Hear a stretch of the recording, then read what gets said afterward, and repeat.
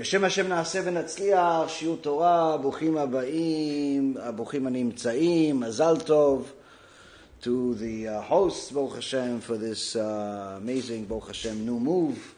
HaKadosh Baruch Hu bless you guys with a lot of atzlacha in this new house, bracha, with a lot of siyata dishmaya and the Torah that's learned in this house, B'ezrat Hashem, and certainly Torah is what got us to this point in the first place. Also, big chazak u'baruch to the Mesayem, Siyum Masechet. Kadosh Baruch Hu yivarech otcha b'kol mikol kol. You have many more Masechtot completed, B'ezrat Hashem. Shiur Torah tonight will be for Ilui Nishmat Yehuda ben Avraham veLuna bat Naomi.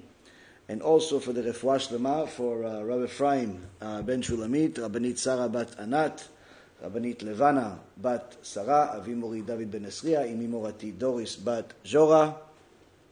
And all of Am Yisrael, all the righteous Noahis that continue to support the organization and all the wonderful things that we're doing. Update to everybody that wants to contribute to the new campaign we have. Special prayers campaign, that's bhshas.org. Over there, a person can get themselves some extra merits before the judgment day of Rosh Hashanah. Whoever wants to be a part of it is more than welcome to. There's a few options. By all means, the wonderful thing about Torah is that if you look into the Torah, you're always going to find the answers. But when people get confused, it's usually because they didn't look at the Torah. So many times people have a certain perspective of charity, and they think that they're giving something when they give tzedakah, because in essence, they're giving, somebody else is taking. So in essence, they figure that they're the ones that are giving. Torah has something else to say about it.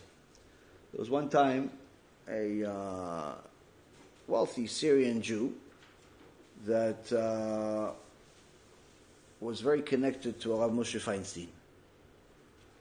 And Rav Moshe Feinstein, Gdol Ador, Kodesh Kodashim, but in the Sephardi community, he wasn't well known yet. And this Syrian Jew wanted to help the Rav. So he organized a dinner in his house. He had a fancy schmancy house, millions of dollars. And he brought his rich friends. And so he brought the rich friends, and then he has Rav Moshe Feinstein there. And the Rav is talking. But really, a lot of the things that he's saying, they're not really understanding because they're, Syrians, like from Syria. Syrian Jews, but from Syria. So they don't really understand the pronouncement, the way, the accent of the Ashkenazim, the words, so they're not really understanding. And they don't really know who he is so much. So they weren't so impressed. So when the host gave some envelopes to everybody, that each person would, write a check, and he got the envelopes. Before he gave them to the Rav, he looked at the envelopes, and he saw that each guy, gave, $100, $50. These types of them. He stopped everything. He says, "For the Rav, I'm sorry. I have to talk to them in my language." Okay? So the Rav doesn't, and he says to them, this is Rav Ovadia said the story. He says, "Busha v'cherpa on you guys. Shame on you. You have one of the greatest sages of the generation sitting in front of you, and unfortunately you guys don't realize it. And you guys, instead of being generous with the wealth that HaKadosh Baruch Hu gave you, you're giving this paltry sums that you give tzedakah to some thing. I will not have it," he says. "So I'm going to decide what each one of you is going to give." He points at one, you're going to give 100,000. The other one, you're going to give 250. You're going to give 400. You're going to give 20. Each one, he knew how much everybody else has. Everybody agreed. They didn't know who is Gdol Ador. They thought it's an Ashkenazi rabbi, nice, whatever. Okay, give him $50. They didn't know he's Gdol Ador. But after he spoke to them in their language, everybody obviously changed the checks, and the correct sum came. So Rav Ovadia says, look at this. Here you have a situation where a bunch of people are in front of one of the greatest sages of the generation, but they have no idea. So according to them, they're just going to give, whatever, do something nice. Give the guy $50. What's the problem? It's no problem. They don't have anything against him. Just, I'm not going to write $100,000, $500,000, $100. He says, look how HaKadosh Baruch Hu saved these people, because now Rav Moshe Feinstein already went to his Olam Haba. All of these people, many years have passed already, he says, and all of these people are also in Olam Haba. But what do you think is happening right now in Shamayim when they show up and then they see the throne that Rav Moshe Feinstein is sitting on, and they're being told in the Beit Din of Shamayim that you have a little bit of benefit. Why? Because Rav Moshe Feinstein signed off on you. If you would have given the $100, what would you get? For people like that, it's a sin. Somebody gives below his means, it's a sin. That's why the Chofetz Chaim says that Shem Rachem, the people that would be punished the most when the time of Moshiach comes, are the rich people that didn't give according to their blessing. But that's actually one of the things we wanted to talk about. Be'ezrat Hashem, HaKadosh Baruch Hu will give us the words after we say some Divrei Torah. Be'ezrat Hashem, you guys ask some questions. We'll give some of the nice people in TikTok the opportunity to give some questions. We'll even make fun of some of the terrorists that are there. Be'ezrat Hashem, we'll have some fun.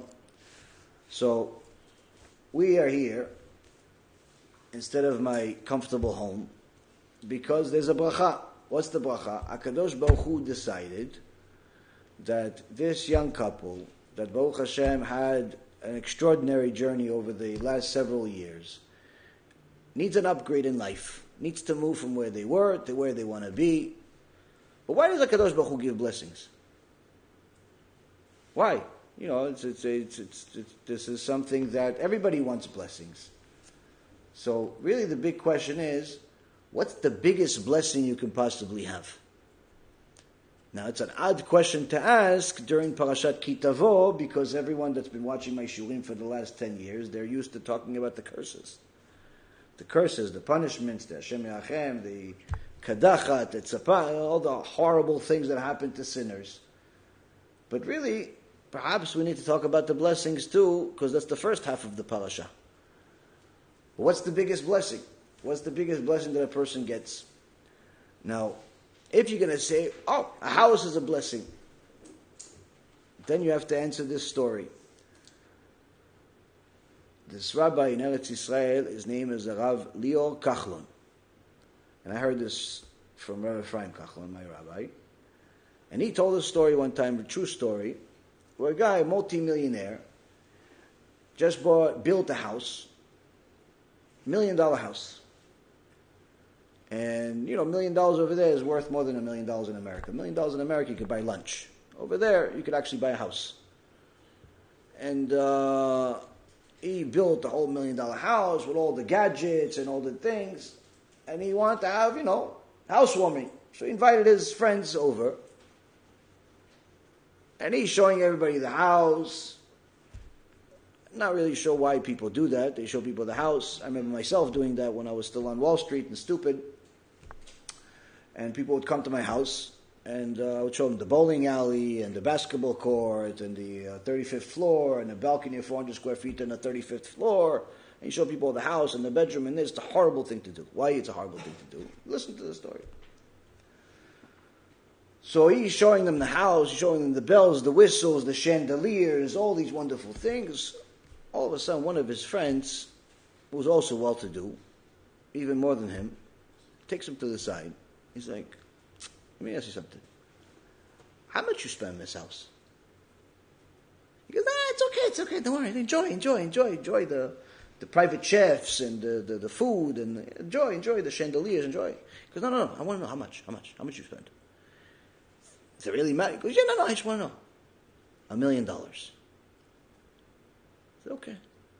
I give you $3 million right now. You give me the keys? He goes, no, come on, stop it. He goes, no, I'm serious. I have a checkbook on me. I'll on the phone. I'll send you $3 million right now. You give me the keys. You leave right now. I take everything, with a house with everything in it. guy is like, serious? Yeah, serious. So let me ask my wife. He goes to his wife. She goes, sure, why not? She's happy, great, why not? On the spot, at the housewarming, turns from a housewarming to like a purchase. He sells the house for $3 million. Is that a blessing or a curse?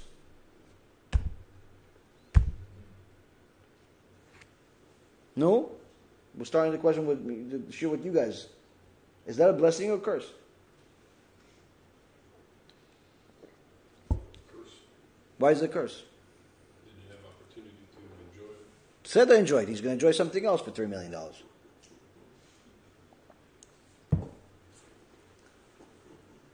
The answer is that it's a curse. Why it's a curse, though? Why is it a curse? Because by building a house without Torah, all you have is a physical entity that's useless. It's here today, it's gone tomorrow, you can't take it with you. And when he had no Torah, that also meant that he's friends with people that don't have Torah.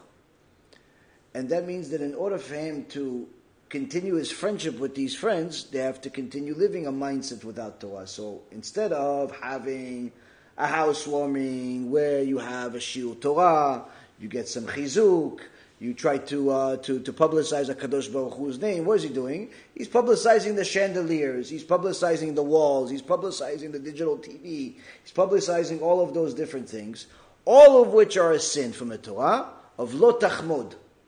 Do not covet. One of the sins of the 10 Commandments, lo pachot velo yoter, no more, no less. Lo tachmod. What is he doing? He's showing them the house, he's making them jealous. They're looking at the house, they're becoming jealous. Everybody is sinning, everybody has to pay that punishment in Gehenom. For what? For a housewarming party.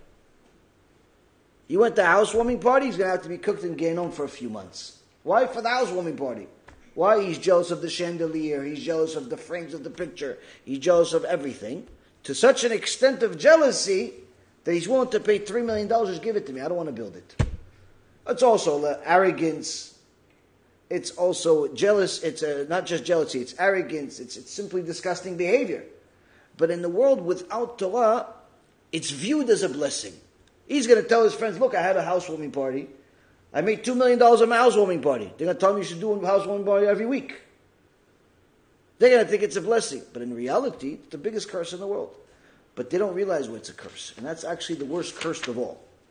The worst curse of all the curses is a curse that you don't even realize exists. You live a life without even knowing that you're sinning.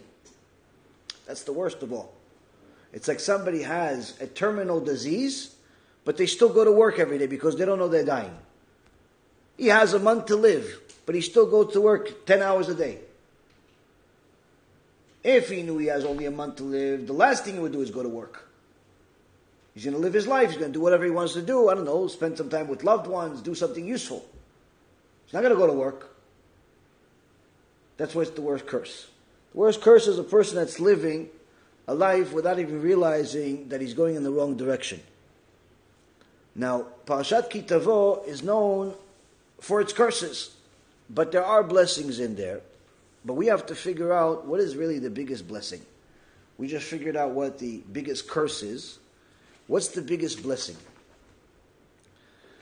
Now, it starts off by telling us, "Velakachta mereshit kol pri ha'adama, asher tavi me'artzecha, asher Adonai Elohecha noten lach, vesamta batene, ve'alachta el hamakom asher yivchar Adonai Elohecha leshaken shmo sham."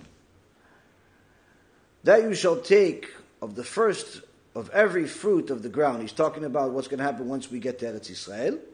This is, of course, many years ago. And once Am Yisrael would go into Eretz Yisrael, they had to fulfill certain commandments. One of them was the Bikurim, which is the first fruits. It says that you shall take the first of every fruit of the ground that you bring from the land, from your land that Hashem your God gives you, and you shall put it in a basket. You shall go to the place that Hashem your God will choose to rest His name there. He's talking about the Bet HaMikdash. Now, Chachamim say, what does it really mean? This you shall put it in the basket. How is it relevant to today? Because the Gemara in Masechet Megillah says that every single thing that's mentioned in the Torah or Tanakh is something that's relevant to every single generation. Chachamim say the basket, really, the Or Chaim HaKadosh brings it. He says the basket is the Shas, is every Masechet, 60 Masechtot. The Gematria of Tene, the Gematria of Tene is 60, as a hint towards the 60 Masechtot of the Talmud Bavli, Talmud Yerushalmi. So, if a person wants to show up to Shamayim with something on Rosh Hashanah, we're now in Elul, we're getting ready for the Judgment Day, the biggest thing that a person can bring to his Judgment Day is Torah. And not just Torah, but the highest level of Torah. Hence the reason why we started a year ago this whole plan of getting people to not just learn Torah like we did every year, but to get people to commit to learning the entire Talmud Bavli in a single year. Baruch Hashem, many people have completed it. We even have one guy that did it 3 times. We have it's literally the amount of achievement. The whole point of it is to show everybody else that's not doing it what's possible. What's possible? Somebody asked me about it. A friend of mine asked me about it. What's the whole event about? This, that, and it's a big event. The venue could fit thousands of people. I said, not going to be thousands of people. It's going to be probably about 600 people. But the venue itself is not cheap. But really, the biggest expense is to help all the poor families, many of which are these people that are completing the Shas in a single year. That's the biggest expense. That we're talking about more than half of the expense, or even 60% of the expense, going to be towards that. But it's a worthwhile expense because you know that each one you helped, you got yourself a Shas. You got yourself a Shas in a single year. And it's supposed to motivate. Baruch Hashem, it's already inspired a few of my students online. One guy already took on himself to complete the Shas in a single year. He already is, every day he sends me that he completed 7 dapim. So now he's at day 14, he just completed 7 pages in one day. 7 dapim, not pages, 7 dapim, that's really 28. I have another guy, relatively new about Tshuva, took on himself to learn the entire Mishnah in a single year. The point of all of this is to show people what's possible. So if a person, thinks, okay, listen, I learn an hour, 2 hours a day, 3 hours a day, and I'm doing good, but then he hears that somebody else also learned 3.5 hours, but he completed the Shas in a single year, he has to question himself. Am I really pushing myself to my limits or no? Now, sometimes a person can't learn 3-4 hours. He works, he's busy with a lot of other things. Then HaKadosh Baruch Hu gives us an opportunity to use the blessing that you got to still acquire Torah. How? Use the money. You work so much, that means you're making money. Use the money you have to invest into the Torah, to sponsor things like this. Why? Because the point is, when you go up to Shamayim, you're going to want to learn Torah.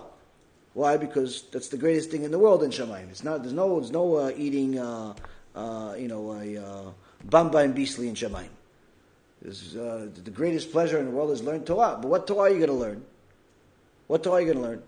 Whatever Torah you learned here is what you're going to learn over there. Meaning, if you learned over here just a basic level, stories for kids that you read a 5-page book because you read the book you read to your infant, your 1-year-old. That's your Torah. In Shamayim, that's what you're going to learn if you even make it to heaven, B'chal. But if you toiled in Torah, you went into the Gemara, you went into the Talmud Bavli, Talmud Shas, Yerushalmi, you went into the Zohar, the Midrash, all of these different things, that's what you're going to learn, but expanded much, much bigger than what you have here. But the Torah is wider than the ocean. So how am I going to be able, I can't learn all of these things. Right now I'm just starting, I'm just about Tshuva, I'm a convert for 2, 3, 4, 5, 6 years. How can I ever go and I'm not even finished with the Shas. How am I going to get to the Zohar? How am I going to get to the Shulchan Aruch? How am I going to get to all these different things? That's the key. When you get involved by sponsoring Avrechim, whatever they are learning goes to your merit also.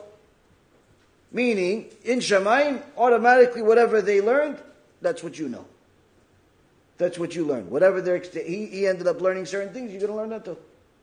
So already you see that the parasha starts off with a hint towards a great blessing, which is the Torah.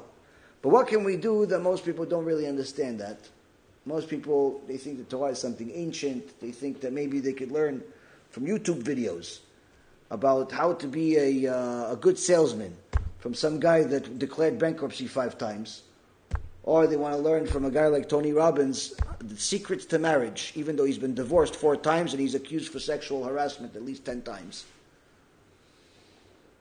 So, a person that doesn't know Torah doesn't know what he's missing. So, the Torah continues in Parashat Ki Tavo in verse number 7, chapter 26, verse number 7. It says, and then we prayed before Hashem, the God of our forefathers. Why we prayed them before? Why? And Hashem accepted our prayer. And it was revealed before Him our toil and our exhaustion and our oppression. Here Moshe Rabbeinu is telling Am Yisrael about how we're always going to have to remember that we were in Egypt, we were slaves, we were being murdered, we were being tortured, but eventually HaKadosh Baruch Hu heard our prayers.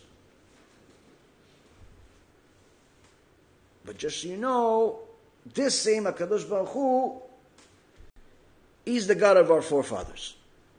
Ma shayach bichlal? Like, why do I, okay, I understand He's God. Why do I have to constantly mention that God is the God of our forefathers?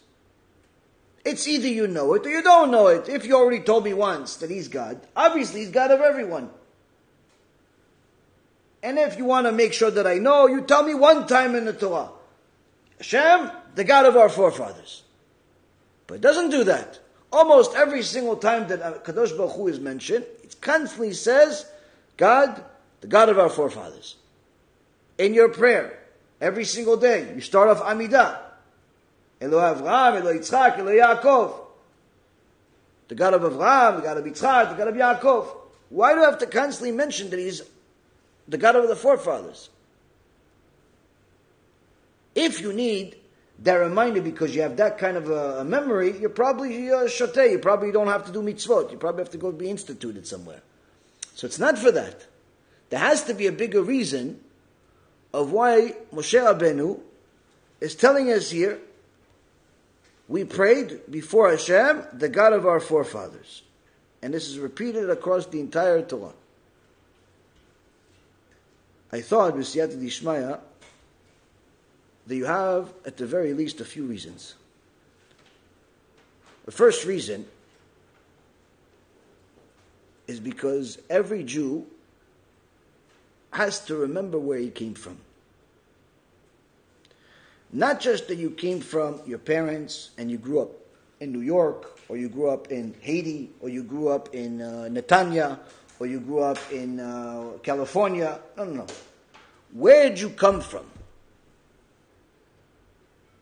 Where did you come from? Where is this neshama that's called you? Where did it come from? Why? Because once a person understands where he comes from truly, it gives him a certain amount of obligation. Because if you, for example, you meet somebody and you see the guys walking around like a lot of people today, they walk around with a t-shirt and shorts, they look homeless almost. And then the guy walks into opens up a car, he has a little remote control fob thingy, and he's opening up the door to a $500,000 car. You were about to give him $1 to help him out, hopefully to get some food to eat, and he's opening a door for a $500,000 car. It happens all the time. It's this new look. I guess there's a new fashion statement called homelessness. But the car and the watch, you could buy 5 houses with them. So now all of a sudden, so he comes from something. He comes from money, the guy. All of you have a different level of respect for him. Because it's probably stylish homeless clothes. It's probably like a $500 homeless shirt and $1,000 homeless jeans. And even the flip-flops are probably at least $600 homeless flip-flops. The designer probably lives in a garbage bag that's probably at least $1,000. But that's what it is. But once you saw where he's coming, where he's going, you have a different level of respect for the guy. When a Jew understands where he comes from, that he comes from Avraham, that was happy to go sacrifice the love of his life, his son Yitzchak, just for the sake of doing what Hashem said. Yitzchak, that was willing to be the sacrifice. Why? Because that's what Hashem said. Yaakov, that lived an entire life of suffering with the exception of the last 17 years of his life. Whether it's the suffering from Lavan chasing him, trying to, torture him in every different way, or it's Esav trying to kill him, or it's different issues with his wife, or it's, the problems with his kids, Yosef, literally a life of suffering. Never once you see any questions in the mind of Yaakov about what his responsibility in the world is. When a Jew understands where he comes from, automatically it gives him a certain sense of responsibility, but also a certain sense of self-respect. This is where I come from. But if he stops at that, it doesn't help. That's why Kadosh Baruch Hu reminds us not once, not twice, but many, many times that He is the God of our forefathers, and we are those descendants. Because the second thing is that a person needs to be reminded to compare their actions versus those forefathers. He was willing to sacrifice his son just to do the will of Hashem. Are you willing to sacrifice your time to even hear what Hashem said? Are you willing to sacrifice a day out of the week to connect to Hashem? It's called Shabbat. Are you willing to sacrifice some of the money that you have in order to publicize the name of Hashem? What are you willing to sacrifice for HaKadosh Baruch Hu? A fool that doesn't connect to Avraham and Yitzchak and Yaakov is going to say, why does Hashem need my sacrifice? Who says He needs it? Who says He needs it, you chamor? Who says He needs it?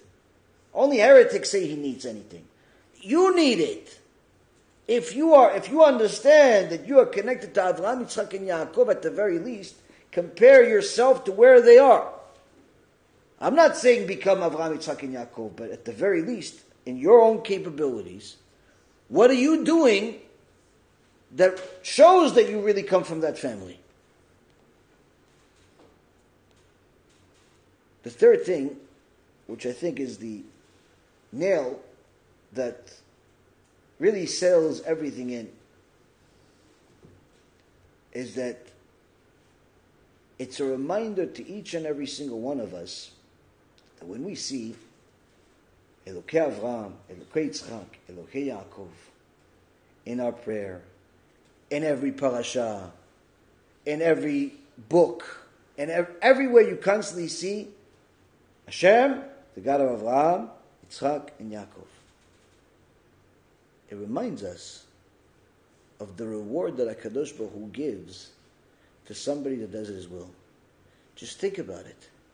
Avraham, Yitzchak, and Yaakov lived 4,000 years ago almost. Almost 4,000 years ago.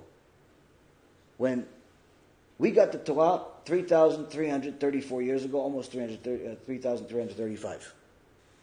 Right? Yaakov came to Egypt 210 years before that. 210 years before that.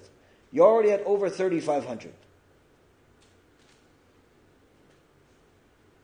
By the time you get to Avraham and the Akedah, you're talking about a few hundred years. We're talking about almost 4,000 years ago is Avraham and the Akedah. Almost 4,000 years ago is Yitzchak and the Akedah. Almost 4,000 years ago is Yaakov and all of the nisyonot that he had, all of the different difficulties that he had. But we're still mentioning his name, every single Orthodox Jew, every Jew that prays every day, every Jew that learns Torah, whether he's 4 years old, 6 years old, 9 years old, 50 years old, 500 years, whatever age he is, every single Jew mentions their name every single day. Why? They did the will of Hashem almost 4,000 years ago. This is HaKadosh Baruch Hu reminding you, If HaKadosh Baruch Hu is rewarding them in this world, they're not even here. They're in Shemayim getting the greatest benefit they could possibly get, but they're still getting rewarded here. They're still getting the honor here. For what? For doing the will of Hashem a few thousand years ago. What is HaKadosh Baruch Hu going to give you if you do the will of Hashem? Almost 4,000 years they're getting their name mentioned, they're getting their name honored for doing the will of Hashem. What is a Jew going to get for keeping Shabbat?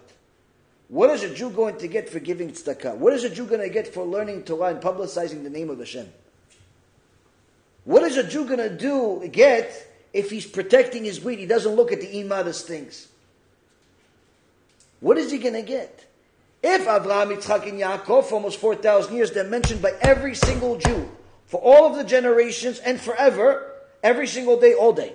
The Torah is never going to change. That means that in Shamayim, they're learning the same thing. In Shamayim, when David HaMelech is learning Torah, when Rabbi Shimon Bar Yochai is learning Torah, he has a yeshiva in Shamayim. There's a yeshiva of Rabbi Shimon Bar Yochai. There's a yeshiva of David HaMelech. There's a yeshiva of Avraham. There's a yeshiva. Everyone has a yeshiva. They have students. They're learning the same exact Torah. And this week's parasha is saying, yeah, it says over here, it says Hashem. But it doesn't just say Hashem. It says Hashem, Elokei Avraham, Elokei Yitzchak. I'm Avraham. I'm here. I'm in the Torah. For what? For 4,000 years ago. Every single kid, one of the first things he learns in the Torah is Elokei Avraham, Elokei Yitzchak, Elokei Yaakov. Why? Because they did the will of Hashem almost 4,000 years ago. What are you going to get for coming to a Shiur Torah on a Wednesday at 9 o'clock?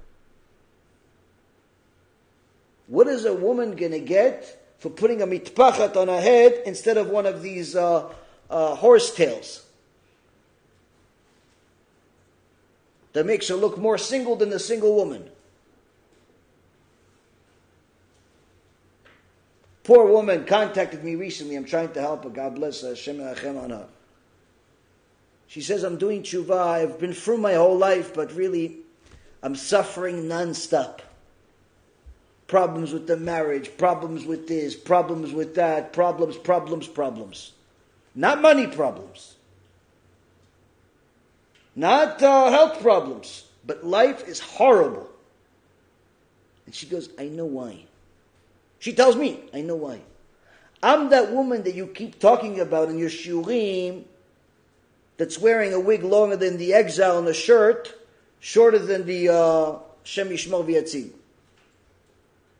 I figured I'd be frum and fancy, and now I'm suffering for it. The husband doesn't want to talk to her. As beautiful she is, HaKadosh Baruch Hu made his eyes blind. He doesn't want to look at her. The kids don't want to listen to her. As good as their ears are, they don't work. Why? Because you went against the HaKadosh Baruch Hu. You went against the HaKadosh Baruch Hu. Yeah, but I keep Shabbos. Yeah, in Shamayim they also keep Shabbos. Gehenom, there's a certain section shuts off on Shabbat. There's other mitzvot. V'lo tatuach elevavchem v'achei einechem. HaKadosh Baruch Hu says, don't follow what's in your heart. Don't follow what's in your eyes. Don't follow the immodesty. Don't follow the ways of the goyim. Don't follow. Who says you can follow it? Frum and fancy. You think Sarah Imenu was frum and fancy? No one says you have to look like a garbage pail. But who says that you walk around with no sleeves, no nothing? Shem Yishmo. The way we're going, we're lucky if people continue to wear clothes anymore. Going back to Stone Age. She's going to walk around with a leaf. Think she's Chava. But that's the thing. When a Jewish woman sees the pasuk and says, oh yeah, I'm the daughter of Avraham, Yitzchak, and Yaakov. And she doesn't realize, wait, I'm the daughter of Avraham, Yitzchak, and Yaakov. That's where I come from. How do I act in comparison to Avraham, Yitzchak, and Yaakov and their rebbetzins? their wives. And even more so, what kind of reward are they getting? What am I going to get? That depends on question number 2. That depends on question number 2. How did you answer as far as your act versus their acts? Then the parasha tells us that when a person is giving maaser, says in verse number 10, chapter 26, and now behold, I have brought before you the first of the fruit of the ground that you have given me, O Hashem. Why does Moshe Rabbeinu feel the need to tell us that he's bringing this sacrifice, he's bringing this fruits to Hashem, but really he got it from Hashem? I'm bringing this fruit, I'm bringing this sacrifice that you have given me, Hashem. Why is it that 3,334 years after Moshe Rabbeinu wrote this, we have to constantly remind ourselves, you have given me Hashem? This is much simpler to understand. Because if you don't understand it, you have no share in the world of Torah. Whether you have $1 million or $1 billion, $100 or 5 houses, 1 car or 5 cars, 1 kid or a house full of kids. If you think anything you have came from you and not from Hashem, you have no share of the world of Torah. The Ramban writes in Parashat Bo, anyone that believes that there is anything natural in the world and it's not from Hashem has no share of the Torah of HaKadosh Baruch Hu. Everything is miraculous. There is no such thing as nature. Nature is just simply how Hashem makes it look realistic in our lowly minds. There is no nature. You got a house, don't think it's because of the interest rates. It's because of good opportunity and you found the house on the internet right before it went on the market.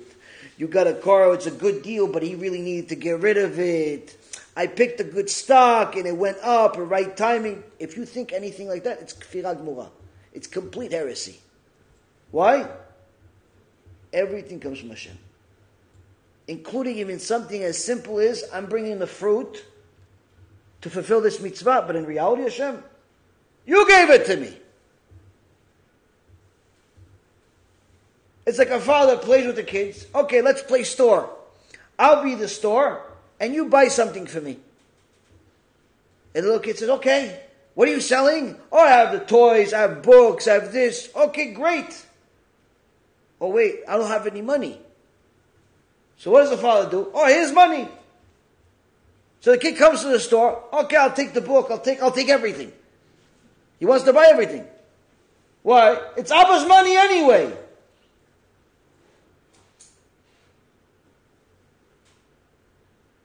When a person is stingy when it comes to mitzvot and he buys the cheap etrog, he donates a little bit less because it doesn't add up with the math.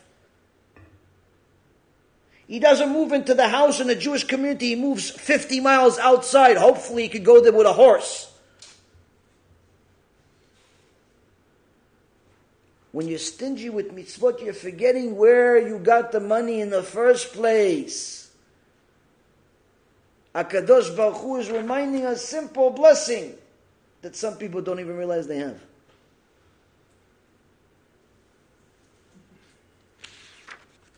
Next, the Torah tells us something even more extraordinary. Because this is the ashkafa of how a Jew is supposed to look at money altogether. After he fulfilled the mitzvah, he brought these fruits. He's supposed to make a statement, says Moshe Rabbeinu. What's the statement? ואמרת לפני אדוני אלוהיך, ביארתי הקודש מן הבית. וגם נתתיו ללוי ולגר ליתום ולאלמנה ככל מצוותיך, אשר ציוויתני לא עברתי במצוותיך ולא שכחתי. Person supposed to say, after all the maaser that you gave, you shall say before Hashem your God, I have eliminated the holy thing, meaning the maaser, from the house. And I have also given the maaser rishon to the Levi, also to the convert, to the orphan, to the widow, according to your commandments, and according to your entire commandments that you commanded me. I have not transgressed any of your commandments, and I have not forgotten you. Here we have two main things. First of all, you just gave maaser. Why do you call it bi'arti? Bi'arti is I have eliminated.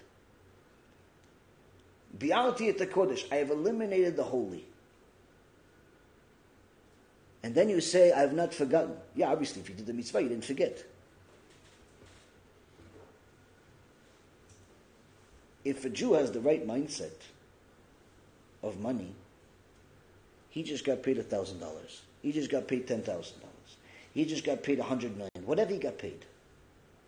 It went into his bank. He got a suitcase full of cash. Whatever he got.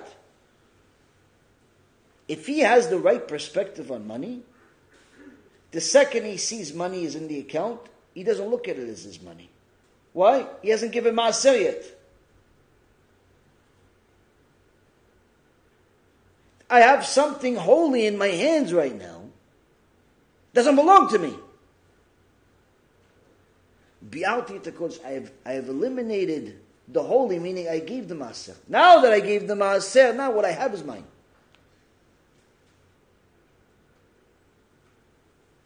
It's like having the Aron HaKodesh in your house. Does it belong in your house? No. It's like having the 10 Commandments in your house. Does it belong in your house? No. Why? There's a place for that. When a person has the right perspective of money, they're not looking at it as like, oh yeah, I got this and I got this and I got this. No. You're not understanding. HaKadosh Baruch Hu gave you that just so you could do more mitzvot. Sure, you have to eat, you have to drink, you have to pay the bills, all that stuff. But first, you have to remember, where did you get it from? And that's why it says at the end, I have not forgotten. Why I have not forgotten? Because the Torah says also in Sefer Dvarim, one of the commandments that HaKadosh Baruch Hu gives us, what is it? After I give you all the blessings, don't forget me. What do you mean don't forget? You gave me the blessing, I'm going to forget you? Exactly. Yes, that's what happens. That's exactly what happens. When he was poor, barely making ends meet, he was praying to Hashem, please Hashem, help me, please Hashem, crying with tears. A flood came out of his face. She's reading Tehillim, the whole book every day. All of a sudden, there's a few zeros next to their net worth. All of a sudden, you want to come to Shiur Torah? No, I'm busy. Why? I have a business meeting. Oh. You want to maybe get involved with the synagogue? Perhaps we get some more people? No, I'm sorry, I'm busy. What? I'm having a get-together at my house. You want to sponsor some Torah? No, I'm sorry, we just got our second house. Can't do it. You forgot about HaKadosh Baruch Hu. When you didn't have food to eat, you prayed to HaKadosh Baruch Hu day and night, but now that HaKadosh Baruch Hu gave you more than enough, what happened? You forgot about Hashem. So here when a person eliminates the part that he knows does not belong to him, he says, Hashem, this is a sign I didn't forget. Maybe I didn't study as much as I need to study. Surely I could always do more. Maybe I could be a little more this. Maybe I could be a little more that. But at the very least, with this mitzvah right now, I didn't forget you. I didn't forget where I came from. The next part of the Torah, it says something that's an obligation on every single Jew to such an extent that the Gemara says in Masechet Chagigah that if he doesn't do this mitzvah, it was better off that he didn't come to the world. Many things in the Torah, it says, you do it, good, you don't do it, you have a problem. But rarely does it say, you do it, good, you don't do it, it was better off you didn't come to the world. Why? The punishment is going to be so horrible, it was better off you not to be born. Why? You're simply not fulfilling your purpose. Like imagine you have somebody invented what he calls some type of, a rocket. But the rocket doesn't fly. It doesn't do anything. It doesn't turn on. He invented a car. But the car doesn't drive. Doesn't move. Doesn't turn on. Ever. Can't fix it. It was better off he never used the money to build it. It's a waste. This is what HaKadosh Baruch Hu says about this mitzvah. What mitzvah is this? Says the Torah, an aliyah shlishit. This is the third aliyah. Chapter 26. Verse number 16. היום הזה אדוני אלוהיך מצווך לעשות את החוקים האלה ואת המשפטים האלה ושמרת ועשית אותם בכל לבביך ובכל משפטיך וכל נפשך את אדוני האמרת היום להיות לך לאלוהים וללכת בדרכיו ולשמוע חוקיו ומצוותיו ומשפטיו ולשמוע בקולו. Here, Moshe Rabbeinu summarizes everything, puts everything into right perspective, and he says the follows.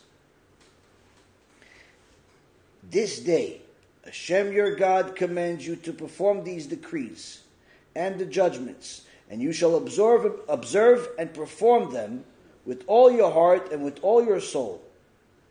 You have distinguished Hashem today to be a God for you, and to walk in His ways, and to observe His decrees, His commandments, and His judgments, and to listen to His voice. We've heard this before. But here, there's a few unique words that Moshe Rabbeinu is using. He says, following these mitzvot means you distinguish Hashem. Onkelos says, means you to glorify Hashem. What does it mean to glorify Hashem? What does it mean to distinguish Hashem? What does it mean?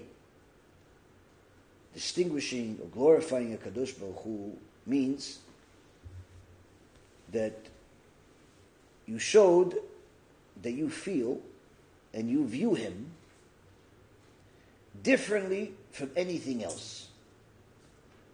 Ergo, that it's your feeling and your action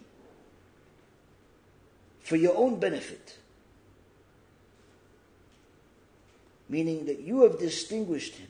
You have empowered Him. You've glorified Him. Sorry, not empowered Him. You have glorified Him. You've distinguished Him because of your actions from anything else. What's anything else? All the other gods that people think exist.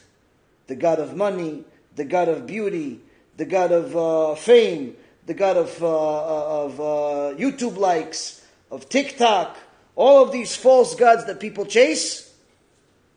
By you following the mitzvot, without exception, that means you put God above everything else. But that does not mean that you've empowered Him. Because all of this glory and distinguishing that you did is for your good. It's your feeling as a result of your actions. Whether you glorified Him and distinguished Him or not, He was still glorious. He was still all-powerful. It's just that once you follow the Torah, you've acknowledged it and adapted and applied it to your life. But you didn't empower Him as if He needed or benefited from it. It's your benefit alone due to your act. But then you say, yeah, but then after that it says that Hashem distinguished Am Yisrael. So why is it compared? Why is us distinguishing Hashem right next to Hashem distinguishing us? Why is it compared? Because His distinguishing you is also to your benefit. And the only reason why they're next to each other, it's because His distinguishing you is as a result of the actions of your forefathers that we already talked about, of their actions. They glorified Him, they distinguished Him, and you're benefiting from it too. 4,000 years after they already left this world, HaKadosh Baruch Hu is still giving their children a benefit. What is He going to give you for keeping Shabbat? What is He going to give you for all of the mitzvot that you're doing?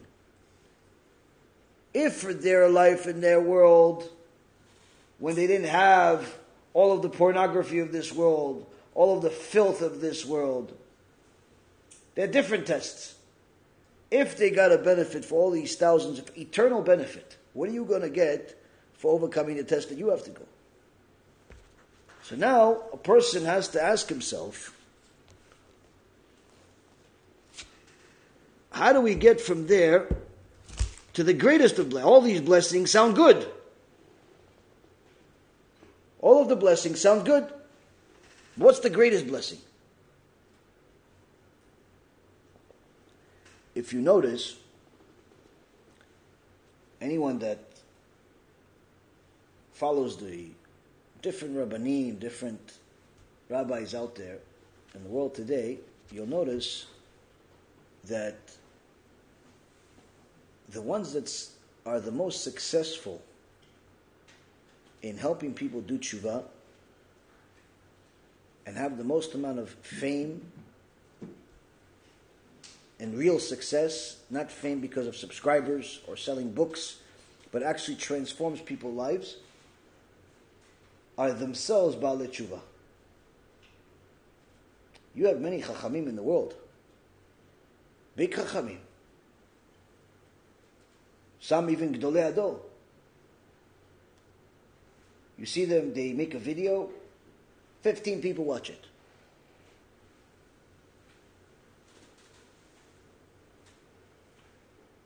But then you see some new guy, not too long ago he was himself a criminal. He gives a shiur, 5 people do tshuva. You ask a person that's been religious, rabbi in the yeshiva, have you helped people do tshuva, transform their lives? Yeah, probably 4 or 5. What, 4 or 5 this today, 4 or 5 this week? No, 4 or 5 over the last 20 years, like this rabbi told me in Canada. 20 years he made 4 or 5 people do tshuva. I think 2 of them are him and his wife. But then you see, Irgun Be'ezrat Hashem,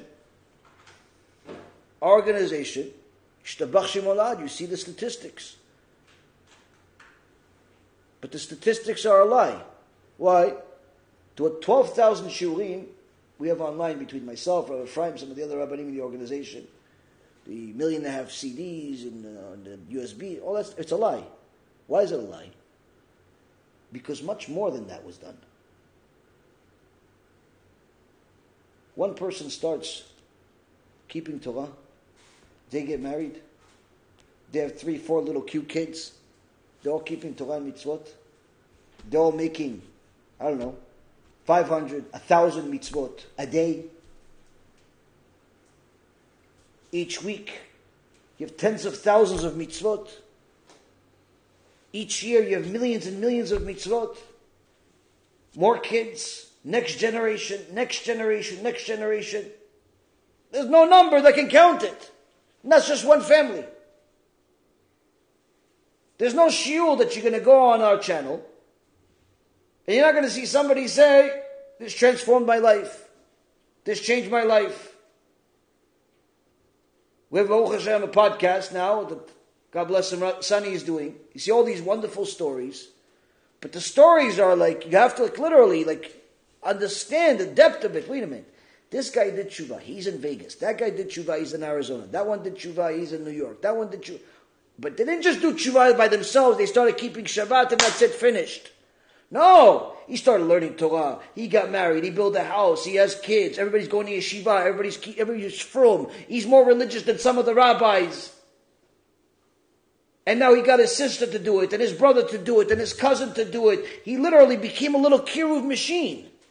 And that's just one story, and another story, another story. And you have this Baruch Hashem all over the world. And now we have Baruch Hashem because there was a lot of tzadikot that wanted to tell their story also, but because for the issues of modesty and protecting their own honor, we don't want to put them on video. So what we're doing a a separate podcast where we're having one of our tzadikot from the organization interview women, asking them similar questions to what Sonny does on his videos, just only audio. And then we make a nice video of it. B'ezrat Hashem, over the next week or two, we're going to start publishing them.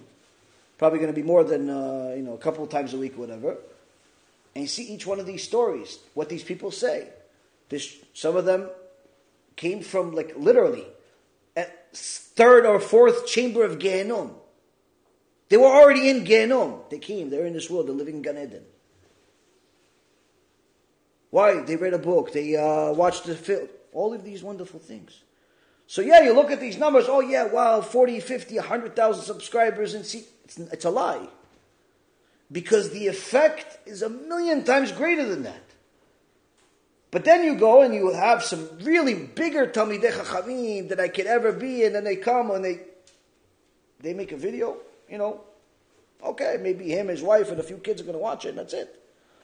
Or even if 100, 500 people watch it, 1,000, 10,000 people watch it, nobody does tshuva. Well, they like it, they attend the shiur, they even give a little tzedakah, but everybody stays the same. They go home and stay the same.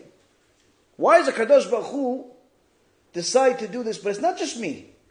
You look at all of the most successful people in Zikuy HaRabim, it's always the same story.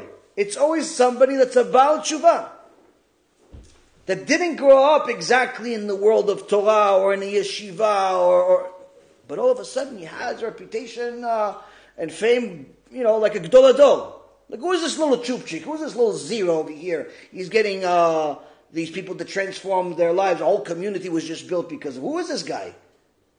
Does he even know Aleph Bet? How did he do this? The biggest rabbi in the world came to the community. People didn't change even Natilat Yadayim. This guy came, people are doing tshuva, converting. Who is this guy, Bichlal? And this is not one story, it's not just me. All of the most successful people that do Zikuy HaRabim, same story. Everybody's got their own version. One died, came back to life. One was a bes, one was that. But you see it in Hebrew and English, different languages, the same exact thing over. Why? Why does the Kadosh Baruch Hu do it? The answer to that is the same answer of why we're even doing these podcasts. And it's also going to answer our big question of what's the biggest blessing. And once we have that answer, I think we have an understanding of what does it mean to be a descendant of Avraham, Yitzchak, and Yaakov. The Torah says that when the prophets came, prophecy came out of their mouth as if it was beyond their control. This is the reason why when HaKadosh Baruch Hu told Yonah to give the prophecy to the people of Nineveh, Yonah ran away. Why are you running away? He didn't want to give them the prophecy. So what, the prophecy is not going to come to you if you're on a boat?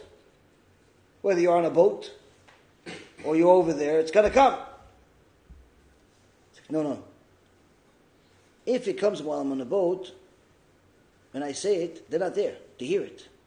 But if I'm there and it comes out, they're going to hear it. What do you mean? Don't say it. It doesn't work like that. Once you are at the place where you're supposed to be, it just came out. It was like burning them with fire coming out. Words just came out without a plan, without an order, without a structure, without preparation, without notes, without source sheet, nothing. Just came out the word of God. That's the prophet. Now, the Yetzer Hara is called Ra. But he's also called 6 other names. Really, he has more than that. The Gemara in Masechet Sukkah, page 52a, says that he has 7 names. Rabbi Yoshua ben Levi, who knew the Yetzer Hara personally, because he gave him a tour of Gehenom, he gave him a tour of Gan Eden, he ran away from him, jumped into Gan Eden, never came out, stayed in Gan Eden, one of the 10 people that went to Gan Eden alive. From him we also know a lot of the interesting details about Gehenom, because he saw it while alive and came back to report it. Anyway, Rabbi Yoshua ben Levi tells us this Yetzirah has 7 names. HaKadosh Baruch Hu called them Ra, called them evil. Moshe Rabbeinu called them Arel, uncircumcised. David HaMelech called them Tameh, impure. Shlomo HaMelech called them Soneh, hater, or the enemy. Isaiah the prophet called them Michshol, stumbling block. Yechezkel called them Evin, stone. And Yoel HaNavi called them Tzfoni, which translates to something distant or a hidden one.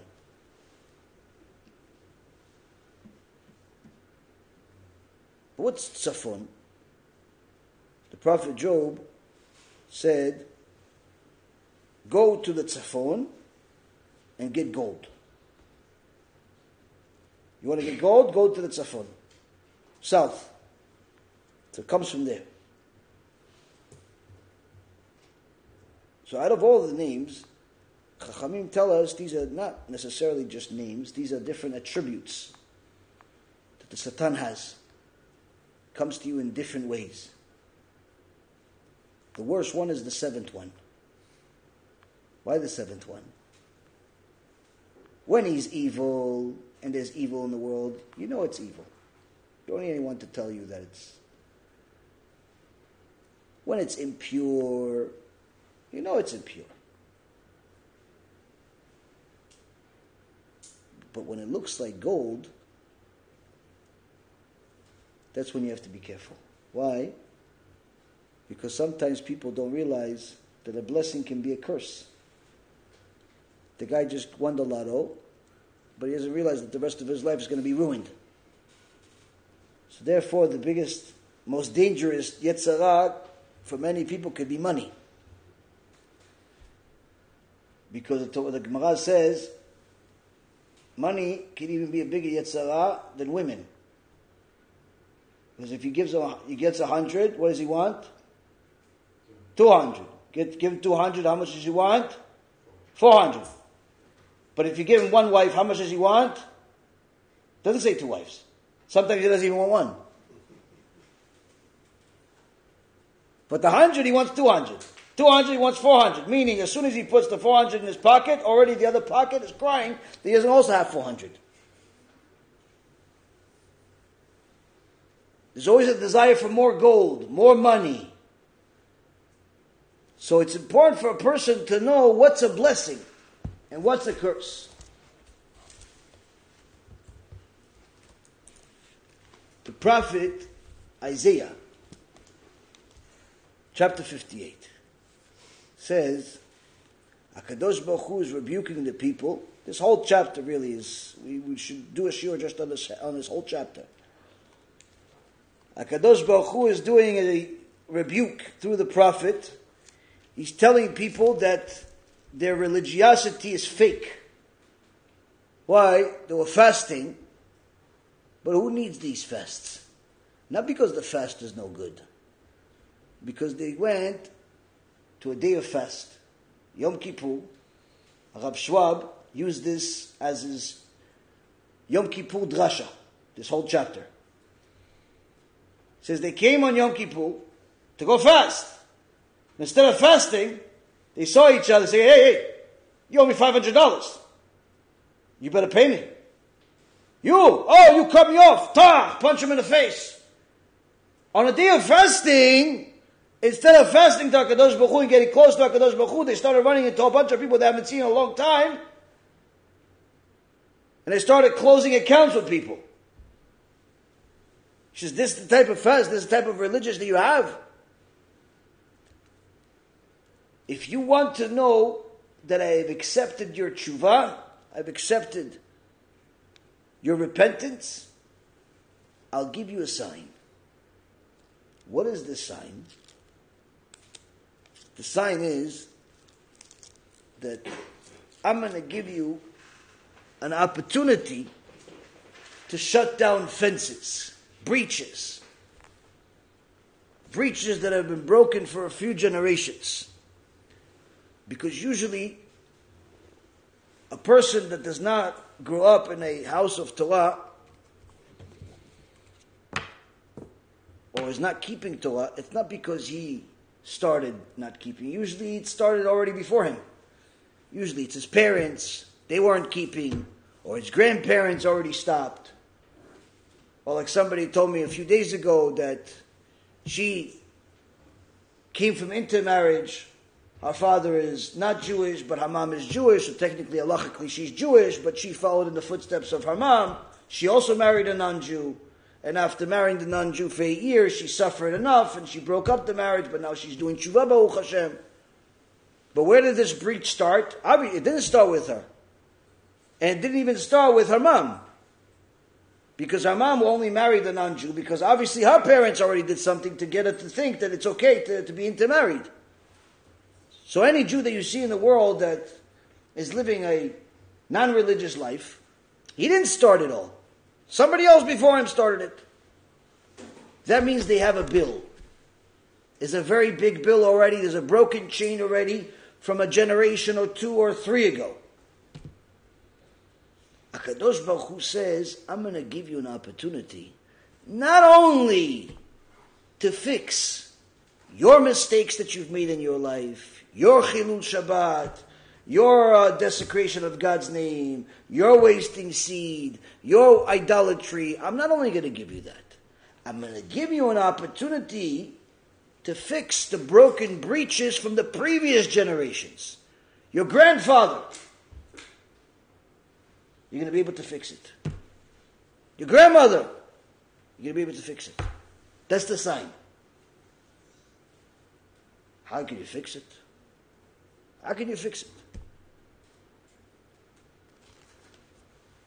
HaKadosh Baruch Hu says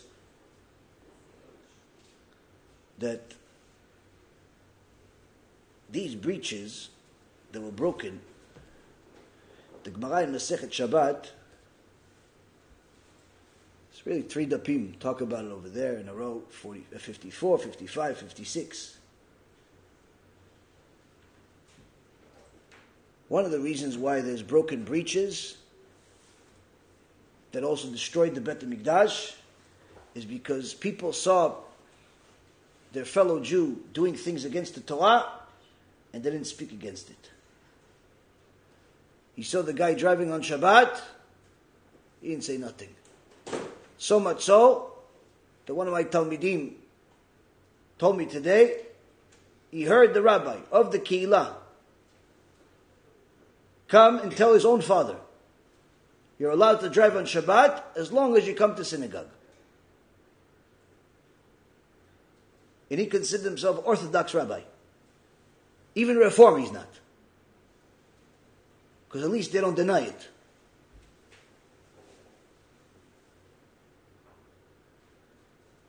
Reality is, a community that sees such a thing, not only they should fire this rabbi, they should publicize what this rabbi does. But unfortunately, that would mean every community almost. So when there's no rebuke, that means people start thinking that it's okay to sin. There's a broken fence.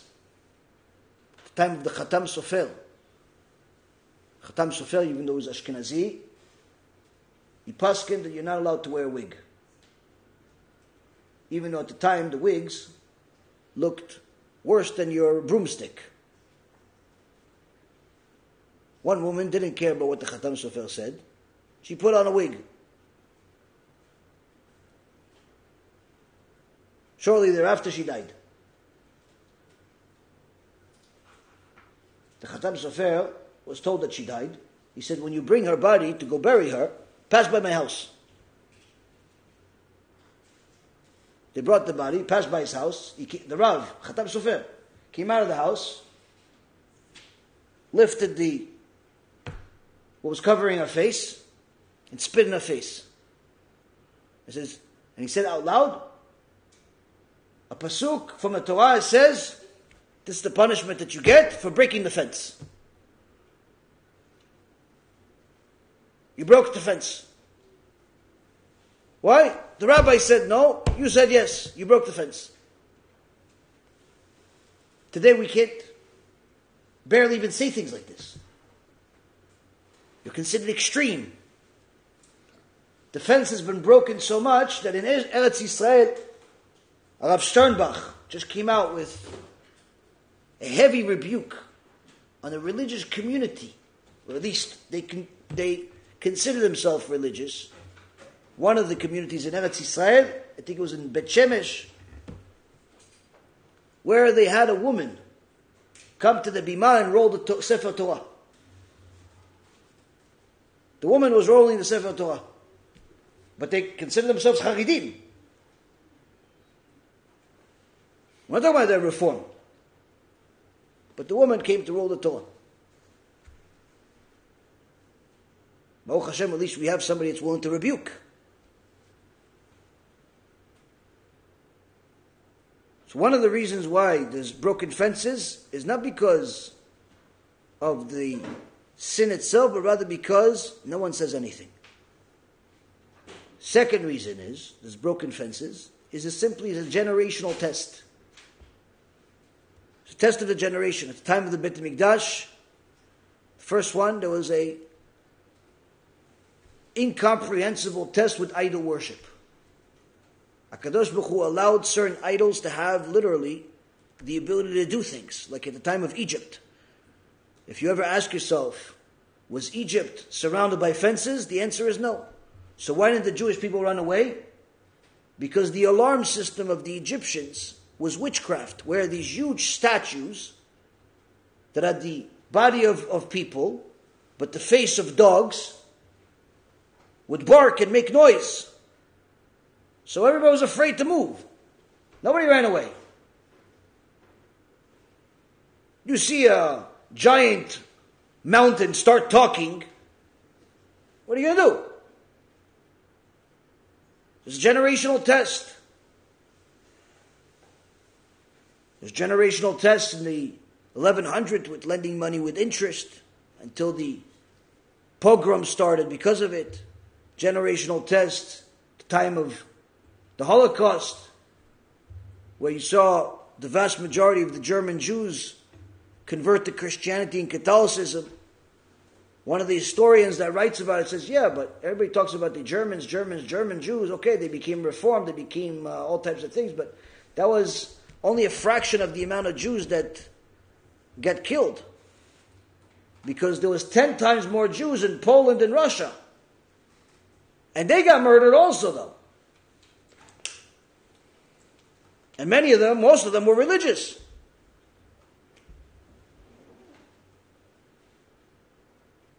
So there's generational tests, whether it's business or it's a idolatry, different things. HaKadosh Baruch Hu will allow a person to bring back those fences, put them back together. How? By putting a person in a position to do Zikuei Rabim, to do what we call in English kiruv.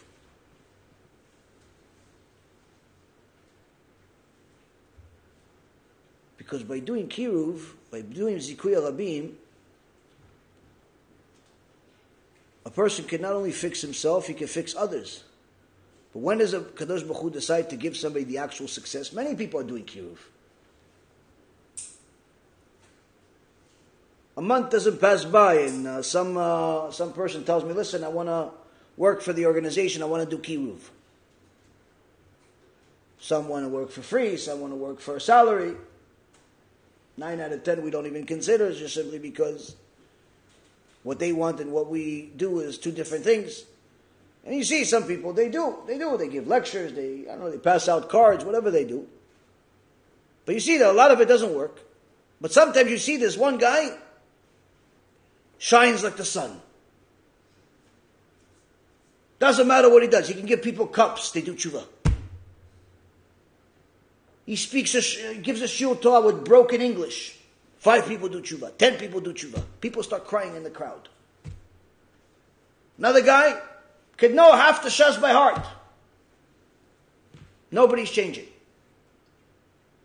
Why? Why does this one guy have such fortune, such a blessing, and the other guy, logically it would make sense if he actually has the blessing. That's because in order to get the greatest blessing of all blessings, a person has to pass a test. And the Prophet says,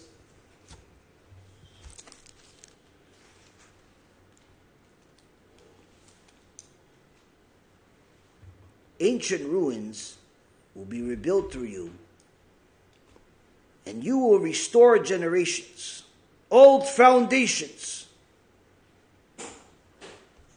You will have the ability to change the fortune of the previous generations. Ones that have been ruined. They went off the derech, they converted, they did all types of horrible things.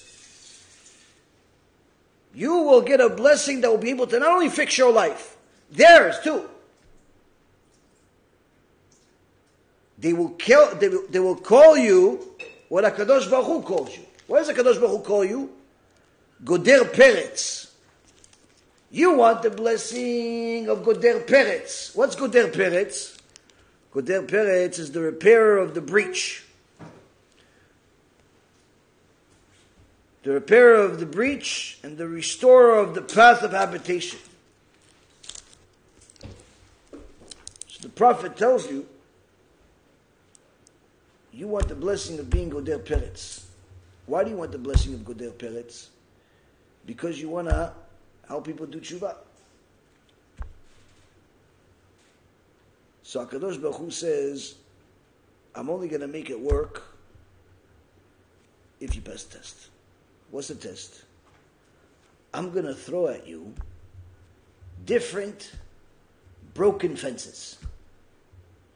Different breaches that have been broken already for generations. You fight to put back that fence, and I'll allow the words or whatever acts you do to turn the reshaim into tzaddikim. I won't make anybody, just because he's a good speaker, help people transform their life. A lot of people are good speakers. Some of the biggest reshaim in the world are great speakers. Fantastic speakers. But even if they were reading the Torah of Mount Sinai, they wouldn't be able to move a single person in the crowd. They can't move themselves. They're like a corpse. Why? Because success that HaKadosh Baruch Hu gives you is not yours. He gives it to you. But in order to have that ability that Rashi brings from the Targum Yonatan, he says, what is this? Restorer of the path of habitations, the Mesovev Netivot Lashavet, that is turning the Reshaim, the wicked people, back to Hashem. Bringing them back, making them tzaddikim. So Kadosh Baruch Hu says, I'll give you a test. I'm going to throw the fences at you.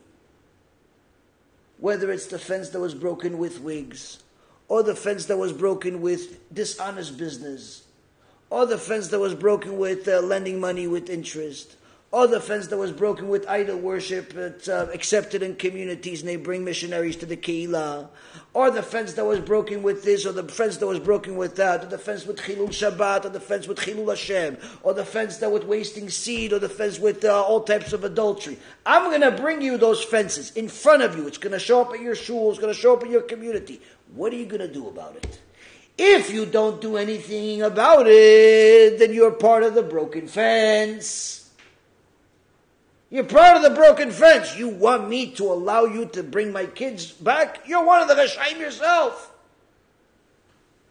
Why? The Gemara in Yerushalmi, Masechet Ketubot, section 13, Halacha number 1, says, the corruption of the sinners is attributed to the person who doesn't say anything. You see people mechalel Shabbat, you see people dishonest in business, you see people doing all types of things against Hashem, and you don't do anything about it? You're part of the problem. You're the community leader, you're on the board, you're a gvir, you're giving money, you're a rabbi, you're whatever you are. You have a position of some kind. And you sit there quietly. Why? You don't want to disturb your peace. The Gemara says all of the sins that they're doing goes to your account also. HaKadosh Baruch Hu wanted to give you an opportunity. He brought in front of you a broken fence. You're like, oh, why do I have these problems? Chas v'shalom to say that. He gave you those problems as a gift. He brought you a heretic rabbi as a gift. He brought you Mechaleh Shabbat as a gift. He brought you Chilul Hashem when they're bringing missionaries to the shul as a gift.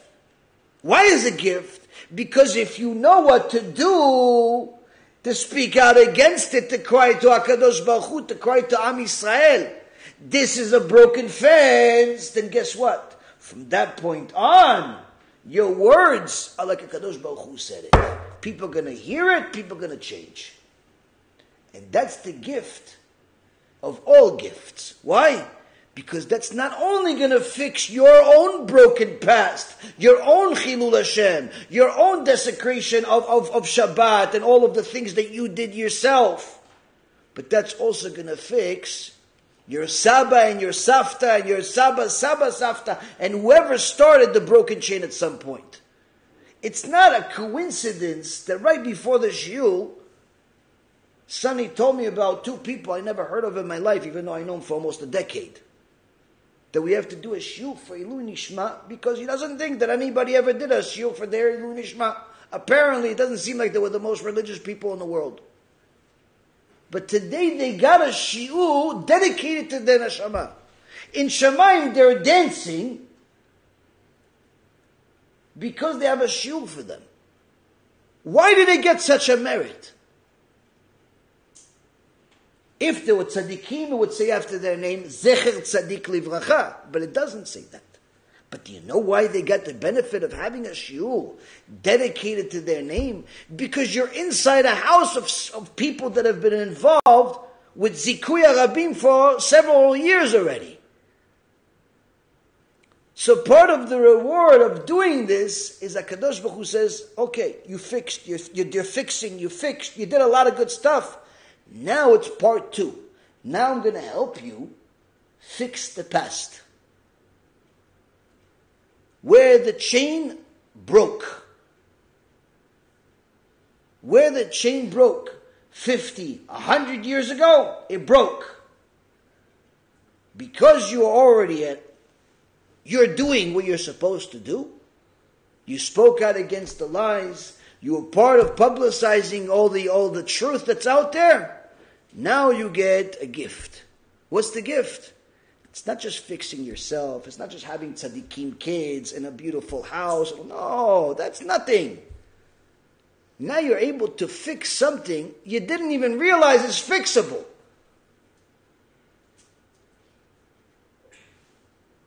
This is why HaKadosh Baruch Hu tells us, look at how great my gifts are. Look at how great my blessings are. Avraham, Yitzchak, and Yaakov did something good several thousand years ago. They're still getting paid for it till this day.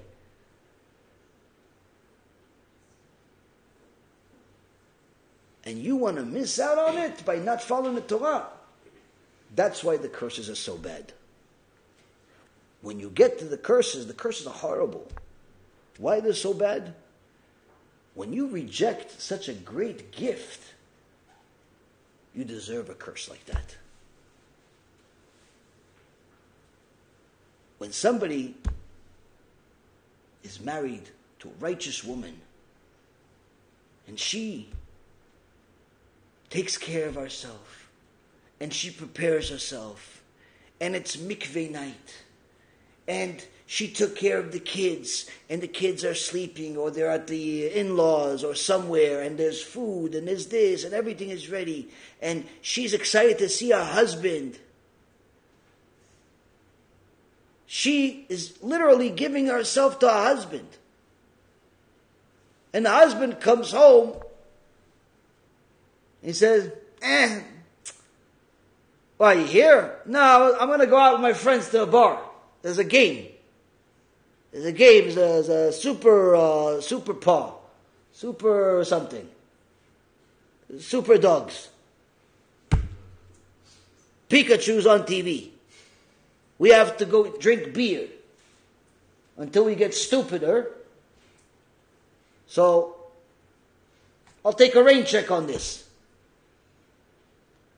The next day he comes home after he's sobered up. And instead of seeing his wife and kids, there's a lawyer in the house with divorce papers. Are you surprised? Do you feel bad for him?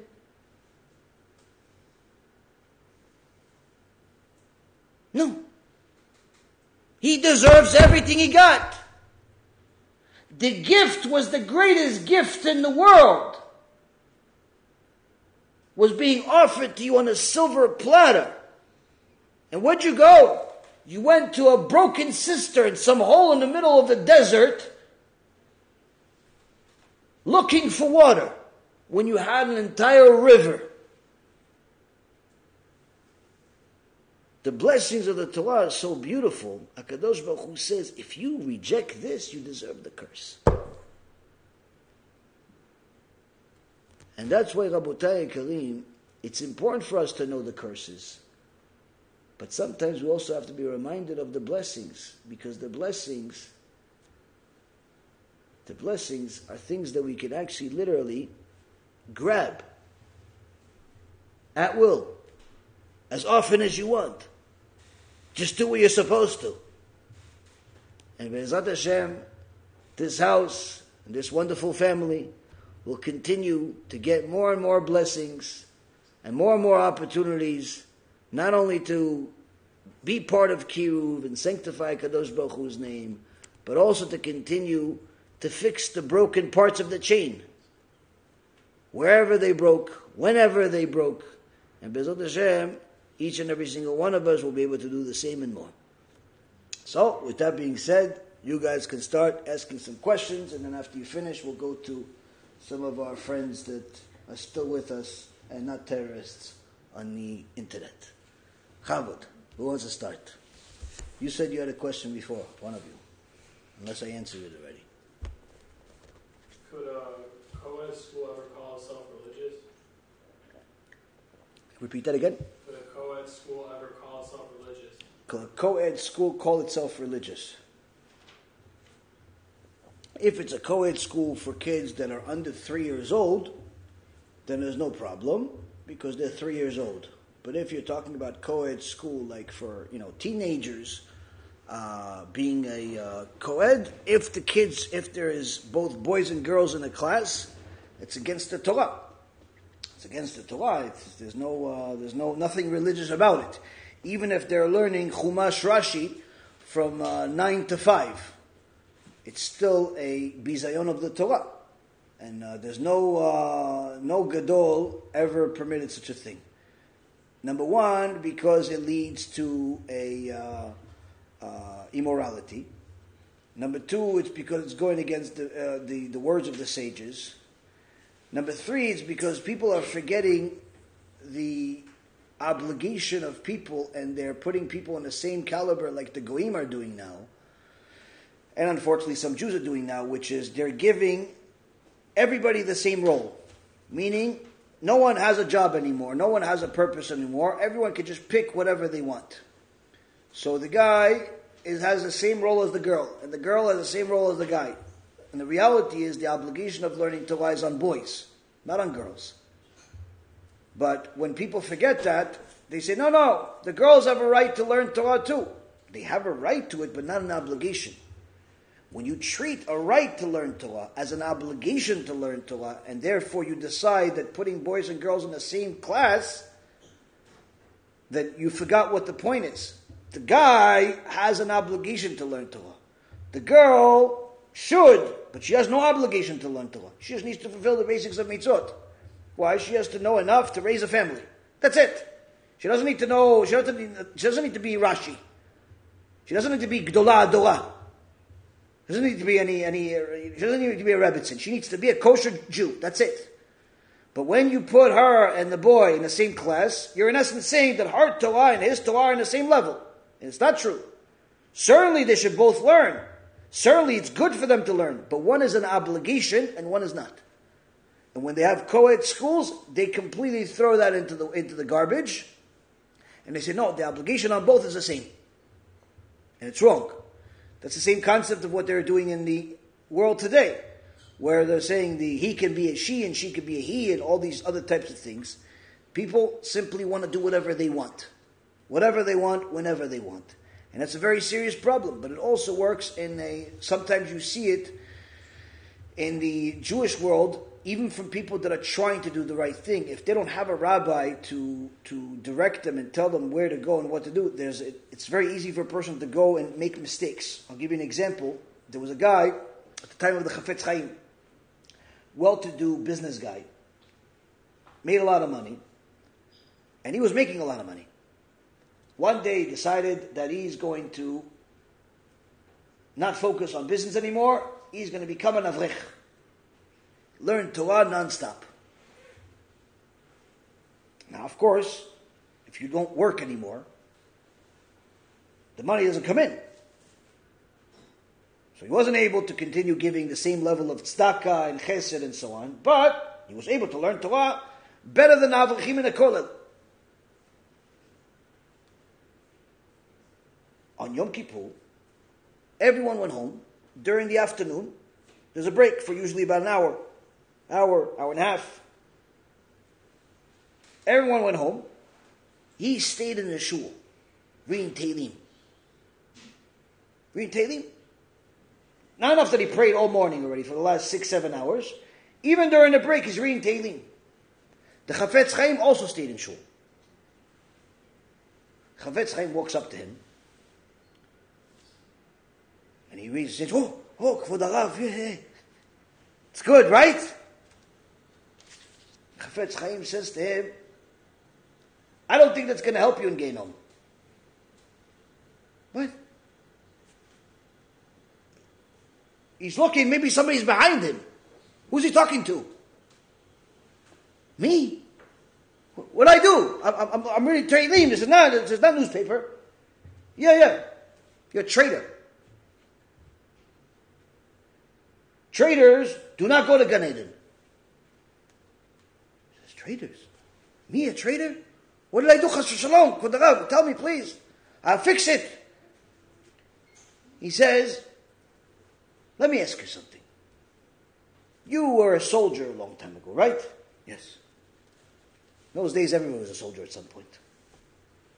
The Stipler Gaon was a soldier in the Russian army, Machshimam. That's why he became deaf in one of his ears. In those days, they would take little 6-8-year-old Jewish boys, put them in the Russian army for the next 25 years. It's literally like death penalty. Either real death penalty or physical death penalty. I guess you read about what happened in Russian Jewry, Shem Yishmo V'Yatzil, 100 years ago, even less. Anyway, Chofetz Chaim says to him, when you were a soldier, let's say you were one of the guys taking care of the planes. It's an important job. Plane doesn't fly, we're finished. Well, let's say you're the guy that's repairing the weapons. Very important job. If you don't fix the weapon, it breaks, doesn't shoot, can lead to a lot of people dying. Right? Can you just decide one day you don't want to be the guy that's fixing the weapons anymore? You're going to join the battalion that's in charge of the tanks. Can you just show up there? The guy says, no, Kvod Harav. Of course not. Why would I? Why not? Oh, you can't. You have a job. You can't just go. He goes, what would happen if you did? What would happen if you just decide not to go fix weapons that day? Just go and fix and go and be one of the drivers for the tanks. He says, what would happen is that they will put me in jail. No, but let's say you were good with the tank. You went in a tank and you shot, boom, and the guy died, and boom, and he died, everybody died. You going to get a reward? Because no, you're going to go to jail. But you shot the tank. It doesn't make a difference. Why not? Because that's not your job. You can't just go in the army. Chofetz Chaim says to him, and that's why you're going to go to Gehenom. Akadosh Baruch Hu gave you a job. He made you good at business. You're good at making money. Instead of making money and investing into the world of Torah, helping the tzaddikim, helping the kollel, helping all those people, what are you doing? Oh, you decide to be an enrich. All of a sudden you want to be the next dolador. Who gave you the right to do that? Who gave you permission to do that? Who told you to go become a rabbi? That's not your role. You're the guy that fixes weapons. You're going to shoot tanks. You're committing treason. And for that, you're going to go to Gehenom. The guy starts crying hysterical. He goes, Coed Rabbi, I didn't know. Can I fix it? He goes, today is your day to fix it. Today is your day to fix it. The whole day obviously changed. The Yom Kippur changed, and after Yom Kippur changed. Sure, he has to learn Torah. But who says become an avrech and learn all day, all night? If your gift is making money, go make money and learn some Torah and invest that money in Torah. But if your gift is learning Torah, you go into business, you're also committing treason. Every person has to know what their role is. Every person has to know what their role is. When you don't know what your role is, you have to have a Talmid Chacham tell you which direction. He has to know who you are, when you are. But when a person just decides, no, you know what? I made enough money, so I'm just going to... who says you're allowed? Who says you're allowed to retire? What? I already worked for 30 years. So what? Maybe it's worse to work until you die. Maybe not. Maybe you work too much. You have to have a Talmid Chacham tell you. But that's the problem in society today. Everyone wants whatever role they want. He wants to be he, she wants to be it, that wants to want this, everyone wants to be whatever they want, and that's where it all starts with the mentality that boys and girls should learn together because it's the obligation is the same. It all starts from there. That's where the fence broke. The fence broke there, and now you have one of the so-called leading comedians in the frum world celebrates with a bunch of LGBTQ friends of his Shabbat on video. He's does kiddush for all of his boyfriends. You see, 30, 40 guys pretending to be girls,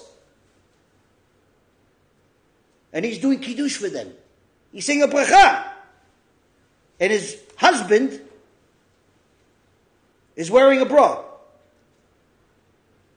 And this Chamor, Modi, his name is, Shem Rashaim Yirkav, he says, this is Moshiach energy. This is Moshiach energy.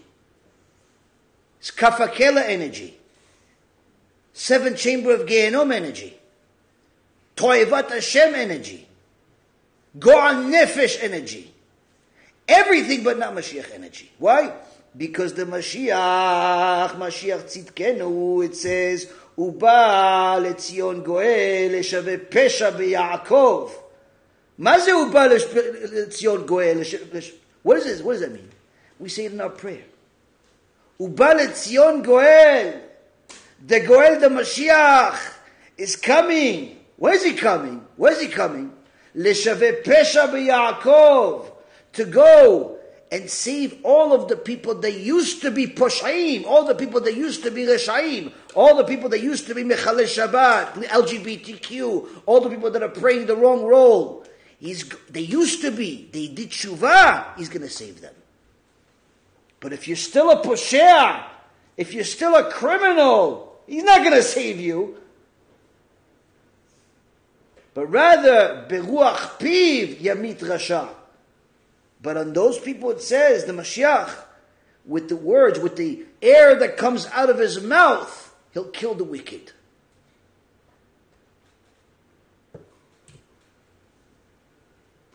But that's what happens in society. A small broken chain.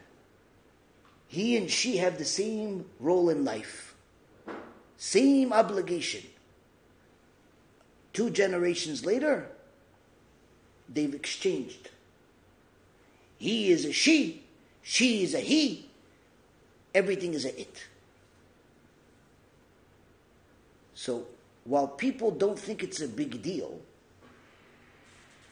they don't realize that the root of all of the evil that's in the world today started with what seems to be innocent steps that are perhaps not the tradition, but they're not so far away. The road to Gehenom is full of innocent steps. That's why we have Chachamim. They tell us right, they tell us left. Even if what they say is clearly wrong to us, the Torah Kedosha tells us you still do it. They tell you left. When you know it's right, you still go left. Why? Because HaKadosh Baruch Hu will make whatever they say right just because they're his representatives. But when you decide you know better than the Chachamim, you've gone against Hashem, you've gone against the Chachamim, you've gone against the Torah, you've gone against everything, and you don't think it's a big deal. It's a small little broken link. Once it's a broken link, you know how many schuyot you need to fix it? But this Rasha, he's invited, this Modi guy, he's invited to yeshivot, to Shabbatons, to be at Orthodox synagogues, modern Orthodox synagogues, all types of things. And he's not private about it. He talks about it every day. He's proud about this thing, that he's married to a guy, and he's not one of these people that's in the closet. Like when I was a kid, when you had a spiritual deformity, you hid it. He's proud. Proud as can be. As if it's normal. You're not normal for looking at me that way, for thinking it's not normal. Why? Because he says, Moshiach energy. Moshiach energy. Gehenom energy is not even enough to punish these people. But it's not even his fault.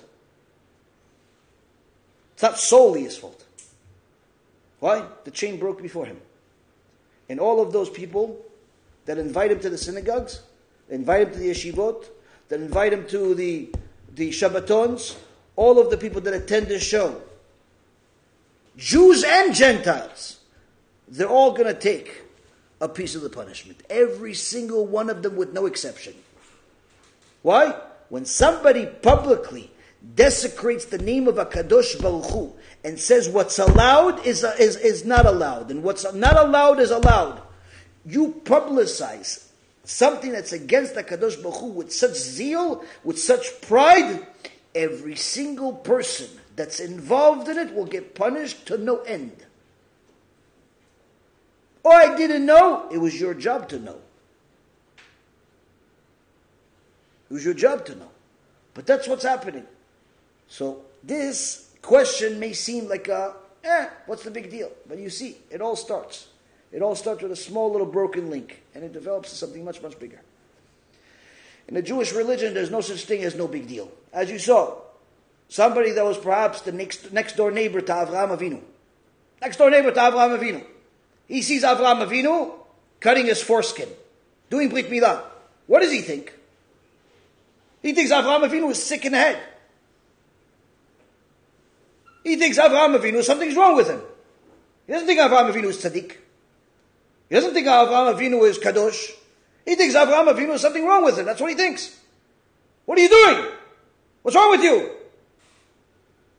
Are you crazy? Then he starts seeing Avraham Avinu do it to all the people. All of his slaves. Anybody who was in his house had to do it. Does it to his 13-year-old son, Ishmael. What are you doing? You're abusive. You're abusing people. What's wrong with you? That's what he thinks. Why? Because he's looking at it from his perspective. He's not looking at it from a Torah perspective. He's looking from his perspective. When you look at things from your perspective, you're bound to be wrong. When you look at things from a Torah perspective, you have God telling you what to do. It doesn't get more right than that. But when you go and take God's words and manipulate them to fit your own agenda, there's nothing worse than that. You're worse than even the guy that thought that Avraham Avinu was crazy. At least he has an excuse. He simply doesn't know anything. He's looking at it from a logical perspective. But when you went into the book of HaKadosh Baruch Hu and you said, there's 613 commandments, so what if you violate one? So what? So what if you take Hashem's name and you throw it? So what? There's nothing worse in the world. Nothing worse than that. And every single person that's involved in it, Jew, Gentile, it could be a dog that's involved in publicizing things that are against the Kadosh Baruch Hu, there will be no end to their suffering. Gehenom will end, and their suffering will not. And there's no mercy on such people. The only mercy that exists is when I say harsh words like this, hopefully, it's enough to wake up their sleeping soul and make them realize, I have to change. Soft doesn't work. Why? Because you have to burn fire with fire. Their fire of lust that's leading them to make all of those decisions, to do things that are against Hashem, you can't turn it off with sweet talk. Oh, tzaddik, why don't you leave your husband? It's not appropriate for you. Let me find you a nice tzarai menu for you. Let me find you a nice lady. Be a nice, Yiddish guy. No, it's not going to work. Why? He's going to tell, what are you talking about? I love him. He's the love of my life, he's going to tell you. Yeah, but he's a he and you're a he. If you had two fathers, you wouldn't be here.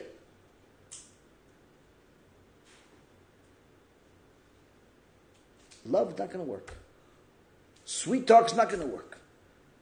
That's why the Gemara says there's multiple types of fire. There's the fire that you see when you turn on a match or you turn on the stove. Lag BaOmer, you see. But then there's higher levels of fire. There's green fire, there's blue fire, there's a fire of the Shekhinah that Eliyahu Navi brought to this world that would burn not only the korbanot, but it burned the ground, it burned the water, it burned everything in sight. There's divine fire. That's the only type of fire that can take these people from wherever they are to where they need to be. The fire of truth.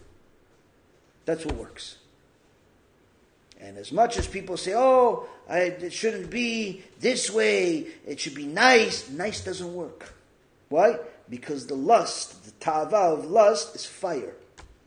It's fire. It's you tell a guy, listen, get rid of her.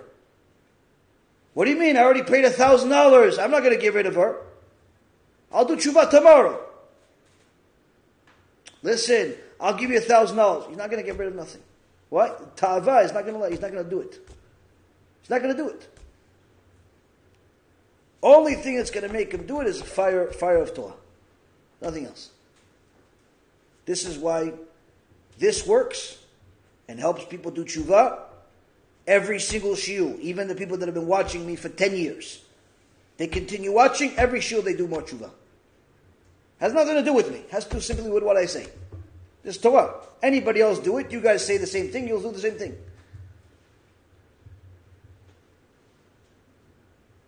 Whereas somebody else, they can give you all of the intricate details of how to build a spaceship. Won't help. They can tell you whatever they want. Won't help. They can tell you nice. They can be the nicest person in the world. Not going to help.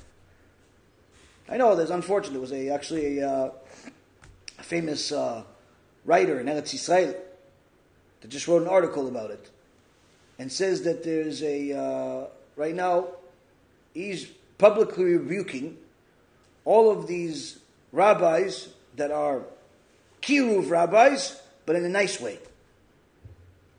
He says it doesn't work. He says these people, you get them to keep a couple of mitzvot, and you think that you did good? It doesn't work. Why? He still stayed with his girlfriend. She still stayed with her boyfriend. They're still not modest. They're, They think that everything is lovey-dovey. They turn God into some type of grandfather that hugs you and loves you no matter what. Because that's not tshuva. Finally, when you have an opportunity to help somebody, you can't do that to them. If you do that to them, it's better off you didn't do anything. Why? Because somebody else would have given the opportunity. But that's unfortunately what's happening. So it's important for a person to know what the truth is and to use his special neshama to make the right decision. What he decides, what he doesn't decide, is not your problem. Your problem is that at the very least you give him the opportunity to decide with the right information. All of those schools, all of those rabbis, all of those parents that contribute to these schools, that are Coed University, Coed Yeshiva, Coed this, Coed that, all of them are going to get punished. And I'm not just talking about Genom. In this world. How the kids grow up.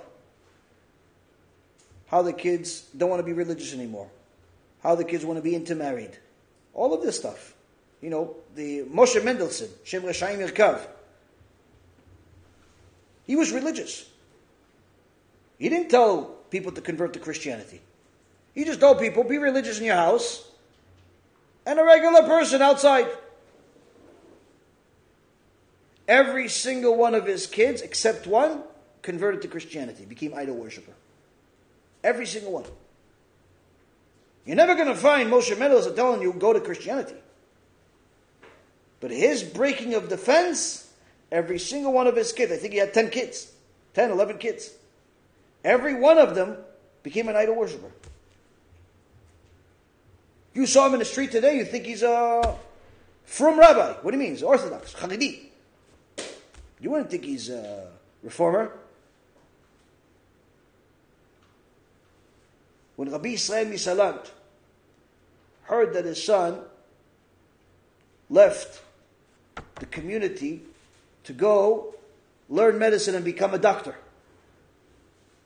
Rabbi Yisrael Misalant sat Shiva on his son. Went on the floor, started crying like his son died. Not because he's against medicine. Chazon Ish was helping people with surgeries left and right just because of his wisdom of Torah. There's books and books written about medicine. But he knew that he didn't do it because he wants to be a doctor for the sake of helping people. He wants to be a doctor for the sake of, joining the world. Leaving the past, leaving the tradition, leaving the Masoret. When people do these things, and they start adding names to Judaism, modern orthodoxy, reform, conservative, open, closed, this, that, all these different things, these are simply breaking chains, breaking the chain of the Torah. And once a person breaks the chain, there's no end. There's no end to that. And unfortunately, it says the damage is noticeable in society. Next question? Yeah. Person that's not doesn't consider themselves a good communicator, or they're just a new person in the community, what materials or what can they be empowered with to help a community, to keep the basic halachot and give them... It's not even a matter of, as far as the question is, what is a person that's not a good community to do to help people get closer to Hashem, to do kiruv, to do zikur rabim, to be part of this whole thing. It's not even a matter of whether someone is a good communicator or not. The vast majority of people should not be public speakers. Number one, because it is a specific skill set. Not just a skill set to speak, but how to speak. And what to say, when to say it, to whom to say it. Sometimes I have people that tell me, oh yeah, listen, my mom told me that we should do this, and I yelled at her, and I rebuked her, and I this, and go apologize. What? What do you mean, apologize? I told her that. Go apologize to your mom right now. Go cry to your mom. Go cry to your mom on your knees. Cry to your mom if you can. What do you mean? But she was doing this. I said, go cry to your mom. Chamor. Go, you chamor. What are you doing yelling at your mom? Who said you're allowed to yell at your mom? No, but she was doing this, she was doing that. Okay, she could do this, she could do that. Even if your mom is the prostitute, you're not allowed to yell at her.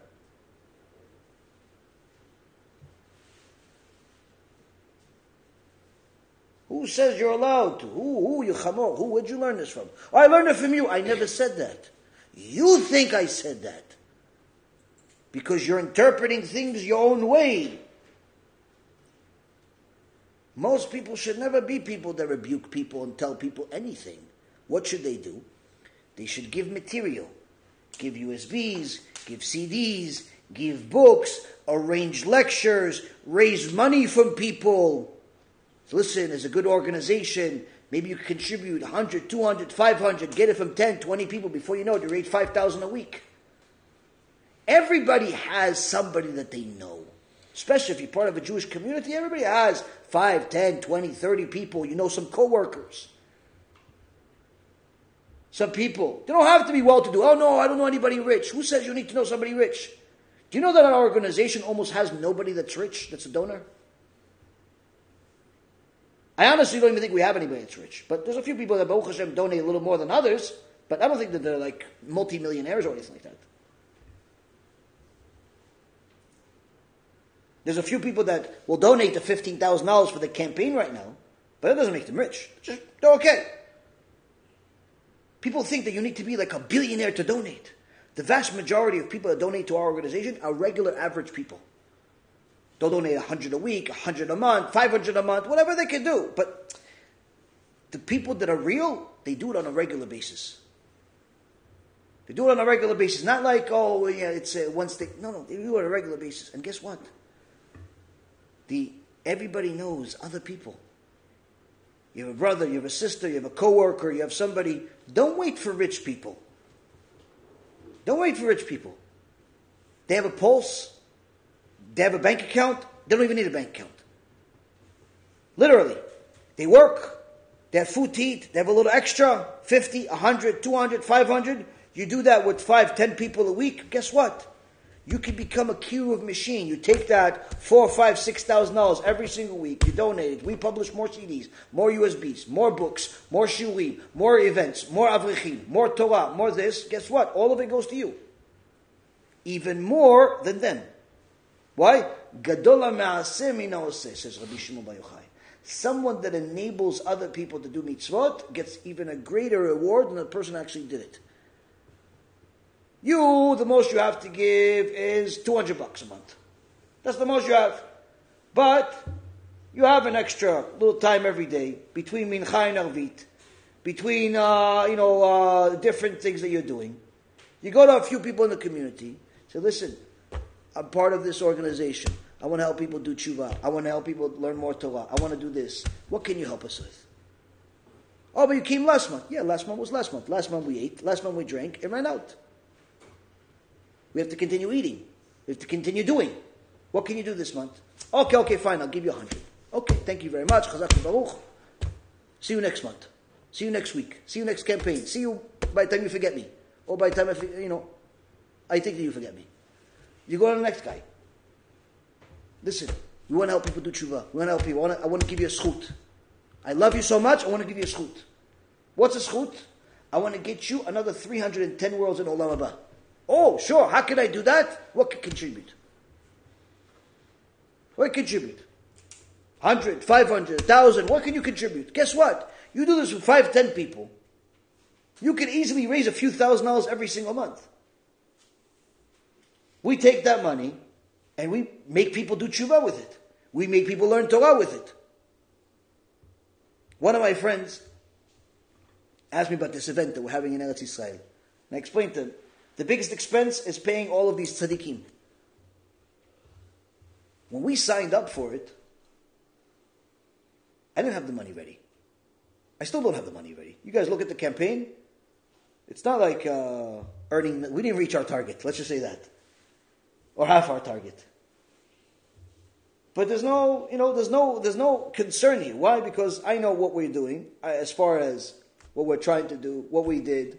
And HaKadosh Baruch Hu is going to do whatever He has to do. Now, most people, the way they do things is that, first we have to raise the money, raise $1 million. Then we have to set up. Then everybody has to get their cut. He has to get himself a car. He has to get himself a new phone. By the time you finish, maybe there's like 10-15% left, and that's for the actual, campaign. For us, it's the opposite. First, we did what's needed to be done. There's families that need to eat. There's Torah that needs to be learned. Can we combine both? Baruch Hashem, we combine both. Yalla, let's go. Let's go spend a few $100,000, $500,000 on getting this thing done. Do you have the $500,000? No. But they signed up for it. I signed up for it too. But what's going to happen if you're not going to have it? Why are you kufel? Why are you a heretic? No, I'm not a heretic. I'm just asking, what if you don't have it? Why are you saying I'm not going to have it? You gave it to me. Did you ever give me anything? Did I ask you to borrow money so I could pay my rent? Did I ask you to feed me? Did you put lungs in my lung? Did you put air in my lungs today? No. Who gave that to me? Not you, right? So the same one that I went to for that's what I'm going to for this. This means you have to exercise your emunah muscles. But it's not for your own interest. It's for the interest of the kids of HaKadosh Baruch Hu. It's for the Torah of HaKadosh Baruch Hu. So that's the thing. If a person cares about Am Yisrael, cares about Torah, cares about HaKadosh Baruch Hu, you're not going to jump into the waters. But not everybody can just start that way. So that's why I'm saying every person can start with something minimal. They can distribute material. They can collect money from people. Go to family, friends, neighbors, people you know, people you don't know. Every person could easily raise a few $1,000s every single month. I don't know why people wait for big campaigns to do this.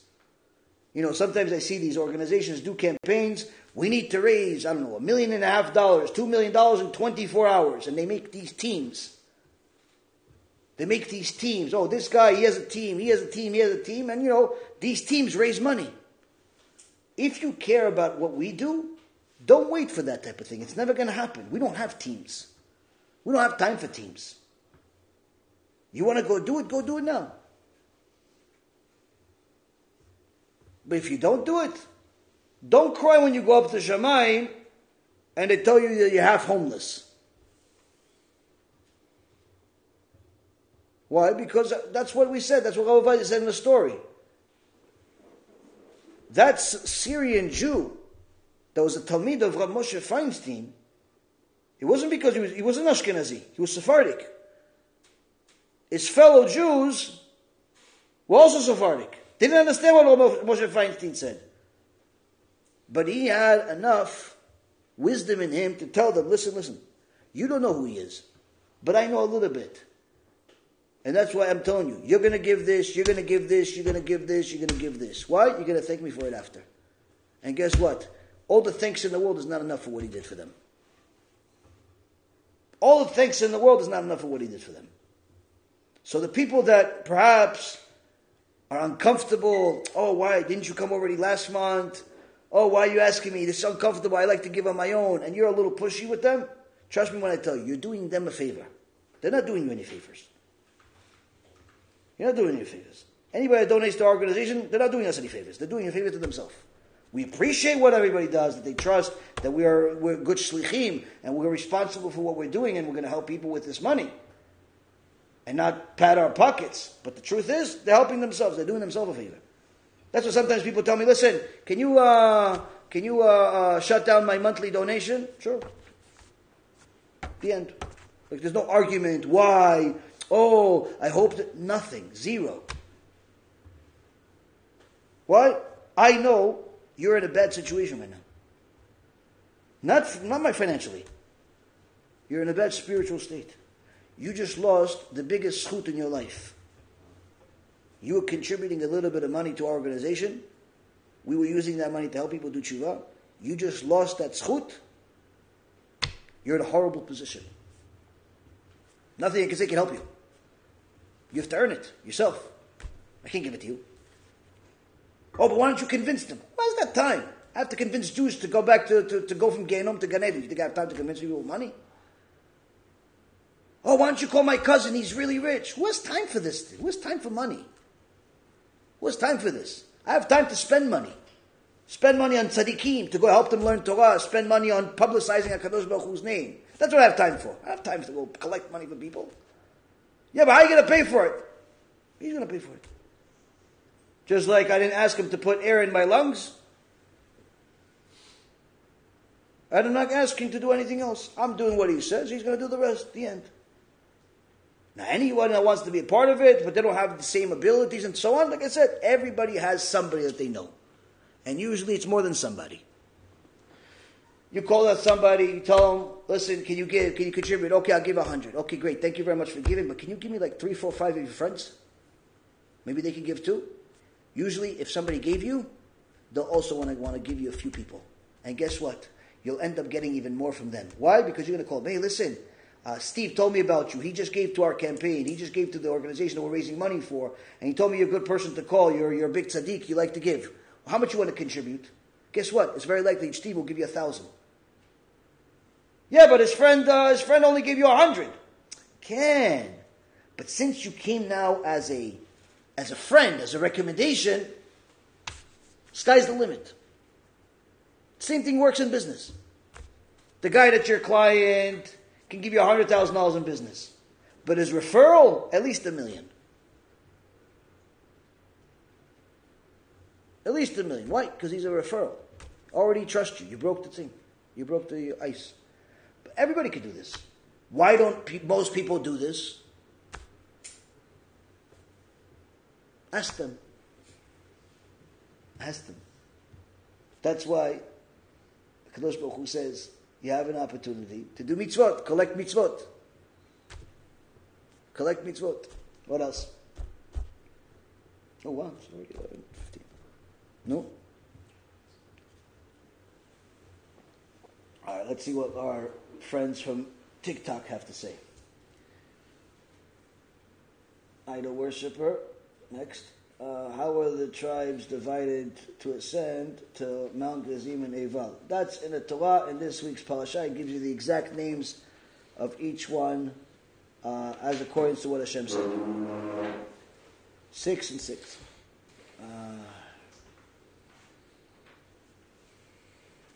Next.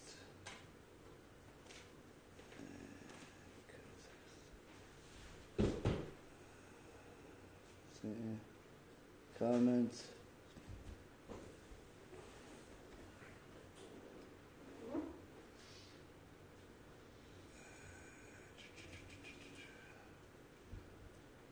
No. A lot of comments, not what we give. Okay. Reading.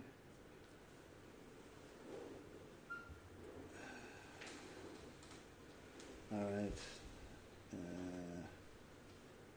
How do you become a rabbi?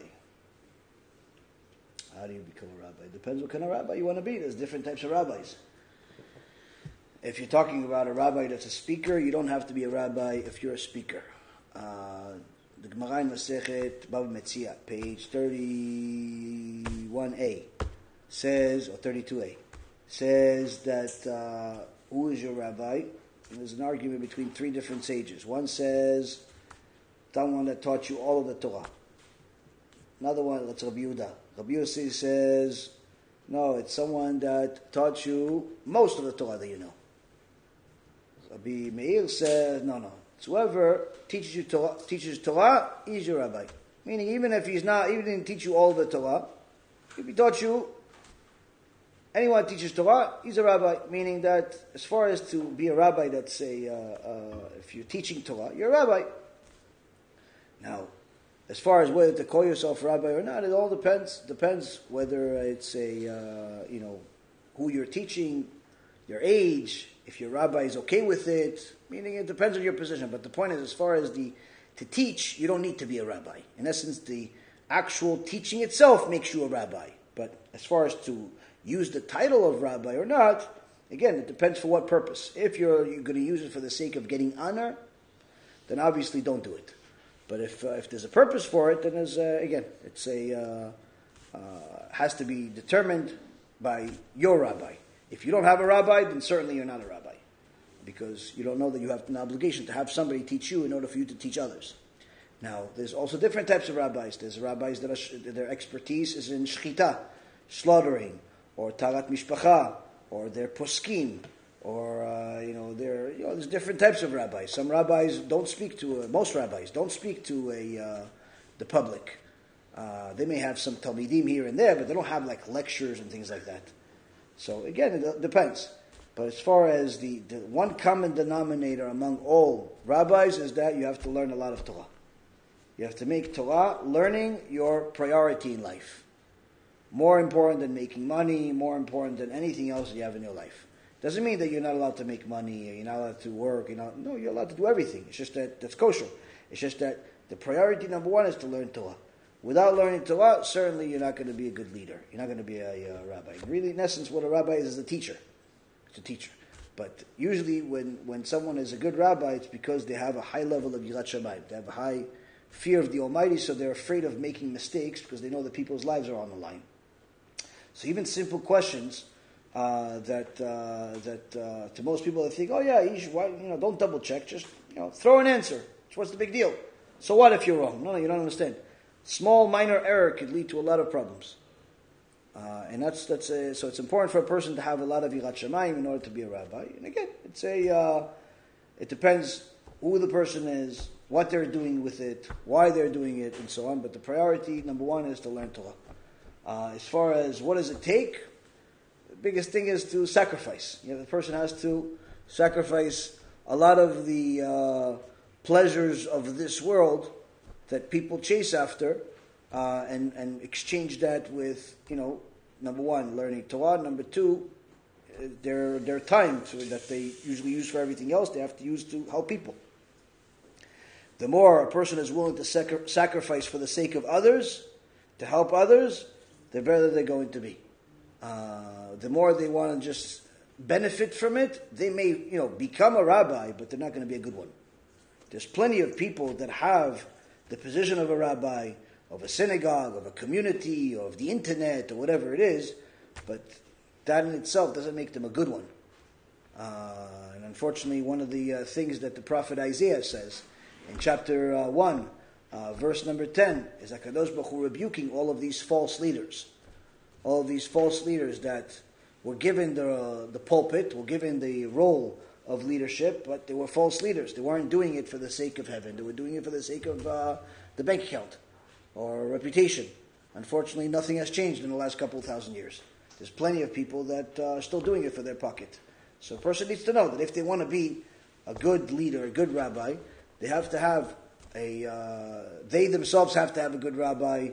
They have to dedicate to the Torah, and they have to make sure their priority is to help as many people as possible, not just their own reputation and their own honor or pockets.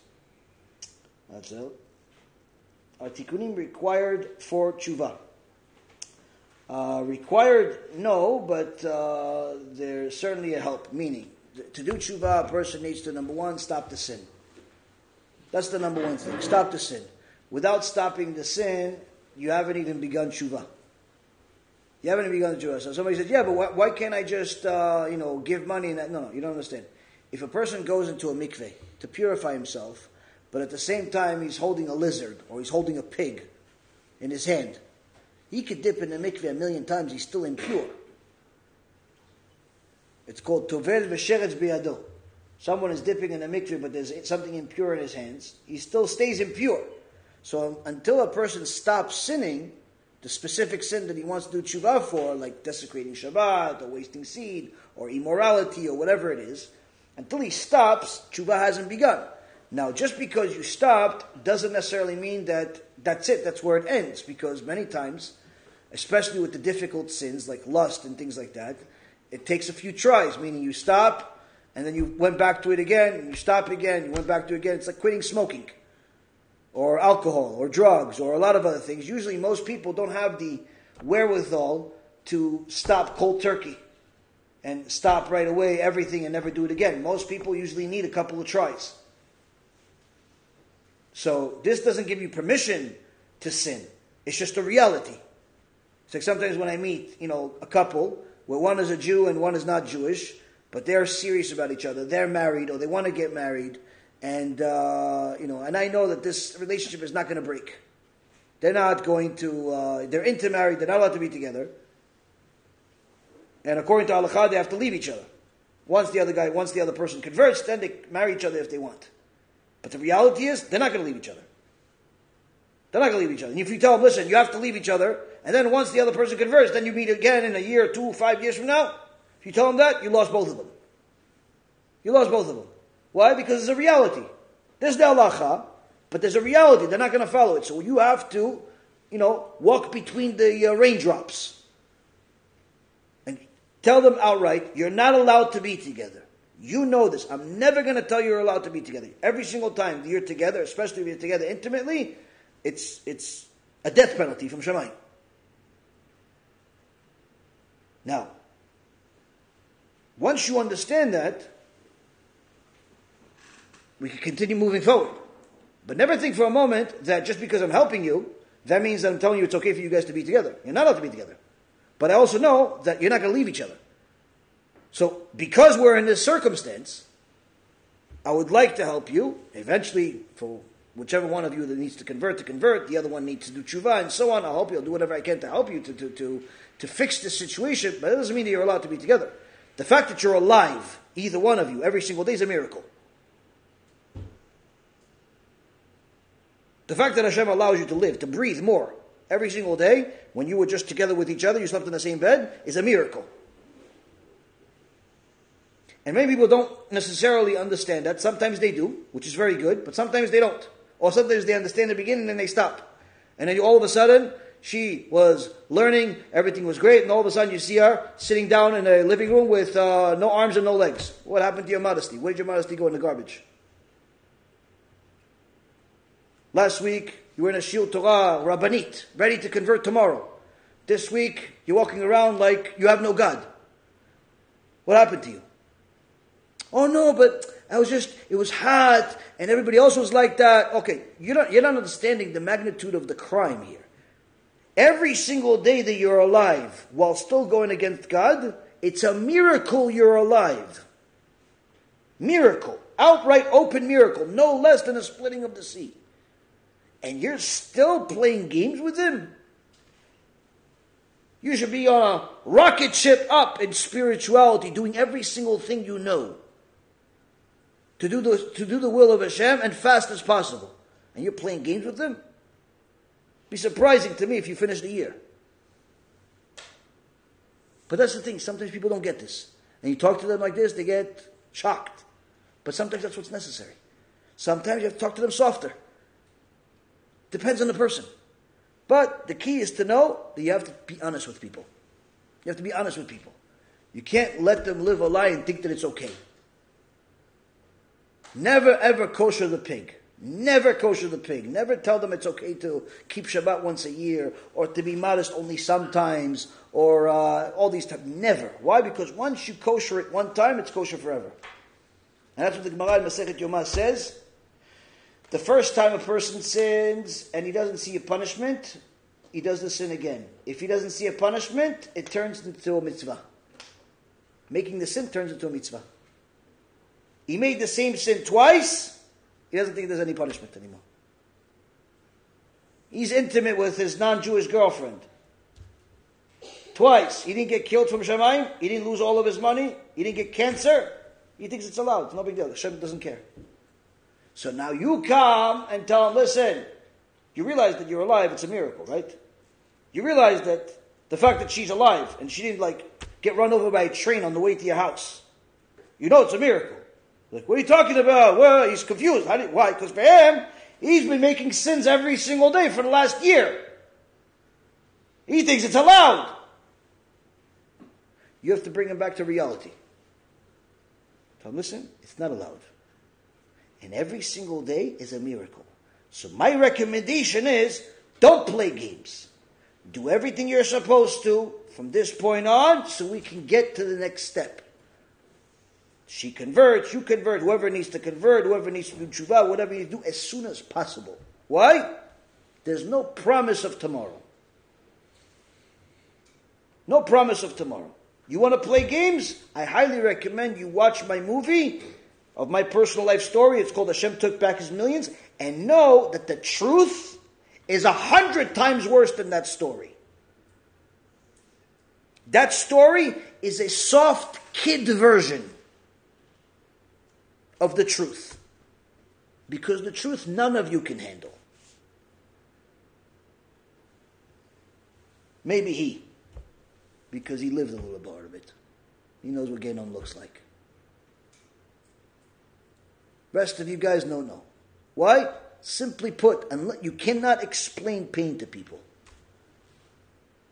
Doctors don't know what pain is. So, when a person plays games with HaKadosh Baruch Hu, they don't realize how stupid they are. So you have to wake them up. Tell them, listen, I understand, you're addicted, you're in bad shape, you're whatever you are, no problem. I'll help you, but don't waste my time. Once you see people wasting your time, give them a warning, 2 warnings. If they continue to do it, you got to move on. Why? There's too many people you need to help. Don't put all your eggs in one basket and just help one people, one couple, one this, and just to do everything. Never do that. Why? Their blood is not more red than anybody else. I've had family members call me, tell me, listen, call this person. He's your this, he's your that, he's your uncle, he's your brother, he's your this. I'm sorry, I can't. Why not? He's related to you. She's related to you. I said, listen, related, not related. Their blood is not redder than the rest of the people all over the world that I have to help. They're not getting phone calls. They're not getting phone calls. They want, I'll send them a text message, I'll send them like this, different things, but they're not going to get this special treatment. And trust me when I tell you, anyone that ever got special treatment, the first sign that I knew that they're wasting my time, that was the last sign, the end. They usually get 1 warning, not more than that.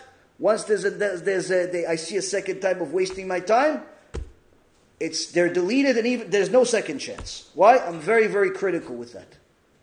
I'm stricter than that than any of my Siyumim. Why? Because I know that there is people that I can help. And when you waste my time, I believe you committed murder. You want to come meet me for absolutely no reason? In my perspective, your disrespect of people that need to be helped is no different than committing murder. Why? Because I could use my time to help people do tshuva. What are you doing? What are you building companies? Good for you. Go build whatever you want. Go build an empire. I'm trying to build a generation. You want to help? B'chavod, you're welcome. But to ask to allow myself to waste time is not possible. So anytime that I help people, I'm very critical about specific time and how I use my time. I'm very, I get annoyed very quickly when it comes to stuff like that. I tell somebody, listen, be here at 1 o'clock, call me at this time. Somebody doesn't do it, I'm as critical as possible. It's not because I'm some Nazi that I need to be so particular about everything. No, it's that because I know I have specific things to do, and if I'm not careful with my time, people are dying. I can make another shiur, I can help with another video, I can give more consulting to people, I can help save another marriage, convince another couple that they shouldn't commit an abortion. There's 1.5 million different things. If you guys saw my phone one day, literally, I think you get a tougher shiur than watching Genom. So that's the thing. It's important for a person to know that if your priority is to help people, take it seriously. By taking it seriously, that means tell people the truth. Don't steal the truth from people. And tell, no, they can't handle it. Who are you to decide what they can handle? If HaKadosh Baruch Hu wrote it in the Torah, obviously he knows better than you, no? If he wrote it in the Torah, that means that he knows that everybody can handle it. Yeah, but they don't like hearing it. Who's asked? Did you have any part of the Torah? Do you have a single verse in the Torah that says you have to like the Torah?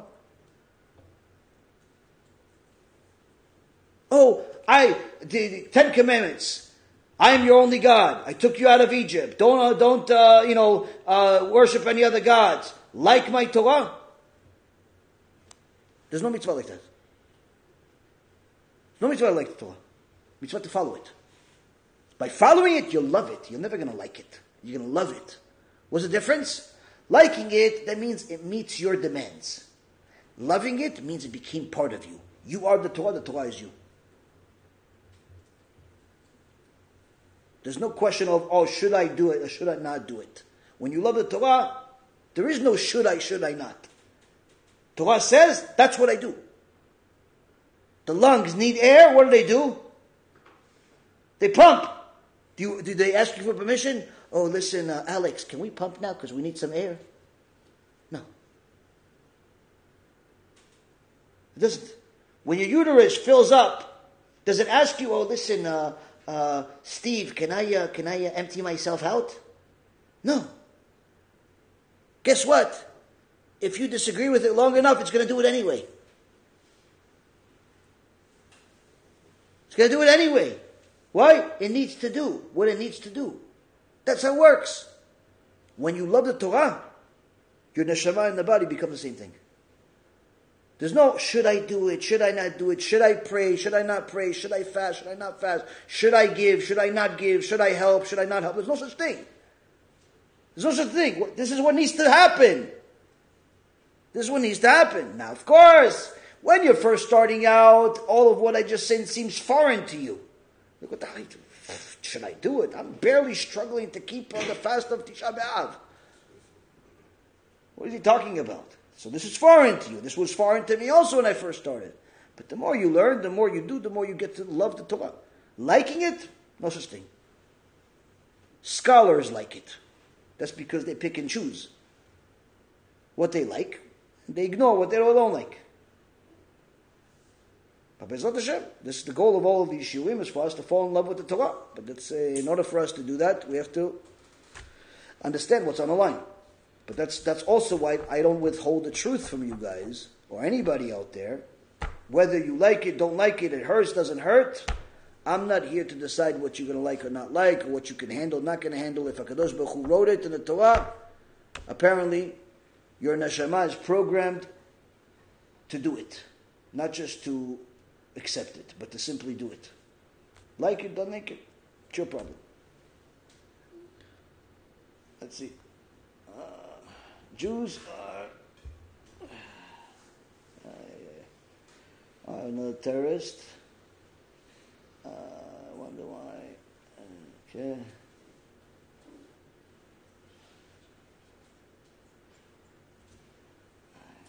Okay.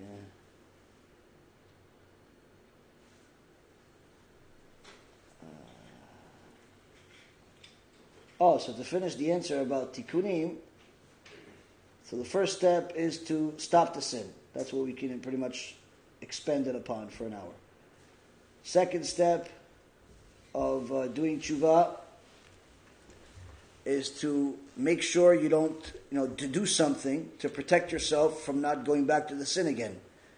If it's a forbidden relationship, break that relationship up, and also do whatever you can to not go back to it, like changing your phone number, moving to a different house, different state, different country, get as far as possible from it as not. You can't be in a forbidden relationship but stay platonic friends. There's no such thing. So if a person wants to do tshuva, they'll have to take steps to stay away from the sin. Third step is to say, I'm sorry, cry about it, to understand the magnitude of their sin. But that's usually, they only get to a point of understanding the magnitude of their sin after they've stayed away from the sin for a while. It's just like, for example, if a person goes into a public bathroom, if they're there long enough, they stop noticing how terrible it smells in the public bathroom.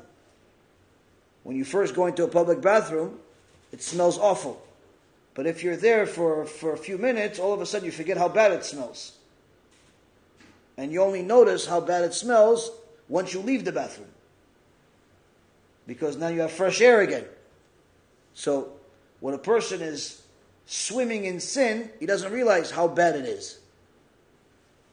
So even after he just stopped, he doesn't realize that how bad it was what he was doing, what she was doing. He doesn't realize. It's only after you've left it for a long enough time to realize what good feels like, what good smells like. So that's when you have to say, I'm sorry, when you actually understand what it means to say, I'm sorry. The fourth step is obviously pass the tests. Hashem is going to send you tests. If it's a forbidden relationship, Hashem is going to send you different forbidden relationship opportunities that you have to obviously reject. If it's a stealing money, Hashem is going to give you other opportunities to steal money, which you obviously have to reject and pass these tests. If you want to fix the past completely, then you need to help other people do tshuva. And that's in essence what the tikkunim is for. The tikkunim is to completely erase the past. To erase all the mistakes that you've made. Because even if you started, let's say for example, you started doing tshuva at 30 years old, that means you were violating Shabbat for at least 17 years since your bar mitzvah. So even if you started keeping Shabbat at 30 years old for the rest of your life, you still have 17 years worth of missing Shabbat that you have to make up for. How can you make up for it? But if you help other people do tshuva, whether it's by raising money like I mentioned before, or by giving them CDs, or giving lectures, or bringing them to lectures, or whatever is way that you use your skill set and ability to do it to get people to learn more Torah and do tshuva, when they actually do tshuva and they start keeping Shabbat, it goes to your account also. So now every Shabbat you keep and they keep, that means you get 2 Shabbats. Another week, another 2 Shabbats. Another week, another 2 Shabbats. They get married to somebody, they help them do tshuva also, all that goes to you also. So every Shabbat for you is 3 Shabbats. They have kids, 3 little cuties, 4, 5, 6, 10 kids. Guess what? Every Shabbat of yours is 15, 20 Shabbats. Before you know it, instead of waiting 17 years to fix your Chilul Shabbat, it took you 3 months. So that's why it pays to help people do tshuva. But that's in essence the point of tikkunim, is to fix the past, because your current good deeds are good for now, but they don't fix the past. They don't fix the past. They don't fix your the past crimes, and that's in essence what we talked about tonight. That's the reason why Hashem allows the Baalei Tshuva to be the most successful kiruv rabbis that actually help people do tshuva, is because part of their reward is to fix their past. The guy that's always been frum, always been religious, doesn't have much to fix. So he doesn't really need this gift. He would love to have this gift, but he doesn't need this gift. Hashem first gives it to the ones that need the gift. Who needs it? The guy that used to be a criminal. Doesn't necessarily need to be a criminal like he robbed banks. Criminal like he was violating Shabbat. Criminal he was intermarried. Criminal he was doing all types of things. She was doing all types of things. A woman that was walking around not modest for 5, 10, 20, 30 years, she's considered a criminal according to the Torah. Her tshuva is to help other women do tshuva, become modest, and so on. So it's important for a person to get whatever he can get from Hashem, but they have to earn it. All right, we'll take 1 or 2 questions and we're finished. Rabbi, are you Chabad? No, I'm human. And I'm Jewish. But if you're asking me if I attend Chabad, no. I don't attend Chabad. Unfortunately, I don't recommend other people attend most Chabads today either. Because most Chabads, not all, most Chabads unfortunately have become part of the problem of lowering the standards of Torah for the sake of publicity or money and so on. So I'm not a fan of that at all. And in fact, most of the heretics that I speak against are from Chabad. But that doesn't mean that Chabad as a teaching and as a Chassidut in itself is bad. That is, no, absolutely not. The Tanya is Kodesh Kodashim. The rabbis were Kodesh Kodashim. But unfortunately, the people that are leading Chabad today, and many of the communities out there, are not doing what the Tanya says. Even though they tell you, listen, let's learn Tanya. They don't actually do what Tanya says. You know, I heard it's funny, the Chabad, a few guys, 3 Chabad Bachurim, called me the other day, leave a message, like a 2.5-minute message. You know, just busting my chops, making fun of me and all types of stuff. And this is the product. They went to the Chabad system, the yeshiva system, and what are they doing? They're calling a rabbi that's not Chabad to go make fun of him and, insult him and so on and so forth. I said, okay, fine. Shemachem, poor people. But one of the things that they have a problem with me is that I speak out against heretics. Interestingly enough, one of the Chabad people that I just learned recently, his name is Shai Taub, Rabbi Shai Taub. He actually spoke against a person a few months ago that I spoke out against. Even though he's Chabad, he spoke out against the other guy. What is his name? Prager, that noef, that filth that he is, because Prager goes on these programs claiming to be the representation of Judaism, and he says that pornography is not a problem, even though it's against the Torah, and he's a filthy, disgusting heretic, but he's a constant guest in Chabad houses. They host him all the time. So anyway, this Rabbi Shali Taub, which unfortunately is also friends with some of the people that are outright heretics, he's actually a Talmid Chacham. He spoke out against Dennis Prager, but you don't see anybody in the comments saying, "Oh, this is Lashon Hara. How can you speak out against a Jew? All Jews are holy. Everyone has a share of the world to come." You don't see that. Even though he said that Dennis Prager is dangerous to listen to, and what he said is dangerous, you don't see anybody saying this is Lashon Hara. Nobody says Lashon Hara. Only when Yaron Reuven says it's Lashon Hara. Only when it's against Chabad representatives, which are not really Chabad representatives, they're just pretending to be Chabad representatives, then it's Lashon Hara. But if it's Chabad doing it, it's not Lashon Hara. Same concept with teaching about, one of the things I didn't like about is what he said is like, "Oh, I don't want this to sound like fire and brimstone." What do you mean? You're rebuking somebody. It's a mitzvah. It's like almost like they have this like deformity in their mind, like you're not allowed to rebuke. But Tanya, chapter 8, rebukes everybody for wasting time. He says that if people waste time, are going to go to Kafakela, special place in Kafakela, where they're going to get suffering beyond your imagination. Suffering that makes my Gehenna movie sound like Gan Eden. This is, if you have the Tanya book, this is like, if the English version, figure the first 30, 40 pages. My memory is correct. If it's the red book, it's page 32. He says, that's just for wasting time. We're not talking about people that say Lashon Hara, because for surely nothing is enough for those people. Much, much worse. The Tanya itself rebukes with fire of fire. Forget fire and brimstone. Fire of fire. Some of the great Golim says, how did he fit such a great God in such a small book? Like, how did he do all this? Kodesh Kodeshim Tanya. And they say, no, let's go learn Tanya. What Tanya are you learning, you Chamorim? What Tanya are you learning? Tanya is full of Kedusha, full of Yirat Shamayim, full of everything.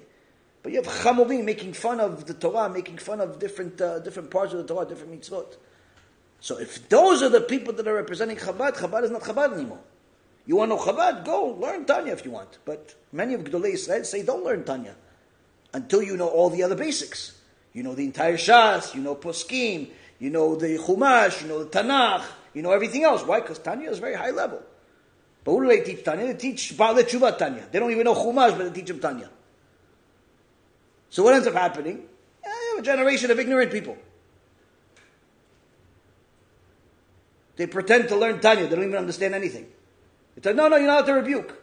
Which book did you read? Which book did you read? So that's why I don't believe they actually learn Tanya. I don't believe they learn anything. I believe that most of these people don't know anything. At all. I think they're completely bulim v'amei alatzot. I don't think they know Parashat Shavua. I don't think they do Shtayim Mikra v'Chad Targum. Certainly there are some Talmidei Chachamim in Chabad. But those people that we're referring to always, that let people violate Shabbat without a care in the world, and there's a God needs you type of mentality, those people are ignoramuses of ignoramuses. They don't know anything. They don't know anything. So it's one of two options. Either they're the most evil people since Yerovam ben Nevat, or they're ignoramuses. I'm hoping it's just ignoramuses, because ignorance you could actually fix. That's it. I'm trying to... Yeah, good luck with that, buddy. York.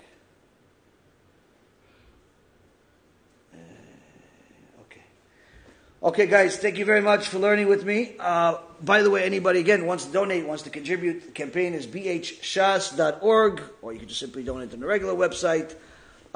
This will be the last shiur in person for a little while. I'm going to be going to Eretz Yisrael, B'ezrat Hashem, soon. But we will be doing shiurim, we will be in touch, we will be available. So we're not leaving the planet, we're just leaving my house for a little while. So everything continues, B'ezrat Hashem. We're going to have a lot of new stuff come out on the channel, aside from the lectures. While I'm not doing lectures for a little while, it's going to be some other stuff that has been cooking for a long time. A few things to expect. There's going to be an upgrade on the app, a lot of new stuff. There's going to be a bunch of new tshuva stories aside from the podcast. There's going to be at some point a new film it's ready already. I just have to decide when to release it. Probably it's going to be during the holidays, like the Chol HaMoed part. It's a new film. There is also a whole questions and answers thing. There's a lot of stuff going on. B'ezrat Hashem will come out with all of it and help Am Yisrael do tshuva. Anyone that wants to take up some of the ideas that we discussed and put into practice, you have my blessing that HaKadosh Baruch Hu will bless you 1,000-fold in this world and the next, and much more than what you actually end up doing, because every single effort that you do to help our organization, I am certain you'll get rewarded for it both in this world and the next. And B'ezrat Hashem, all of you take the opportunity and do it not just once, not just twice, but on a regular basis. Baruch Adonai L'olam. Amen ve'amen.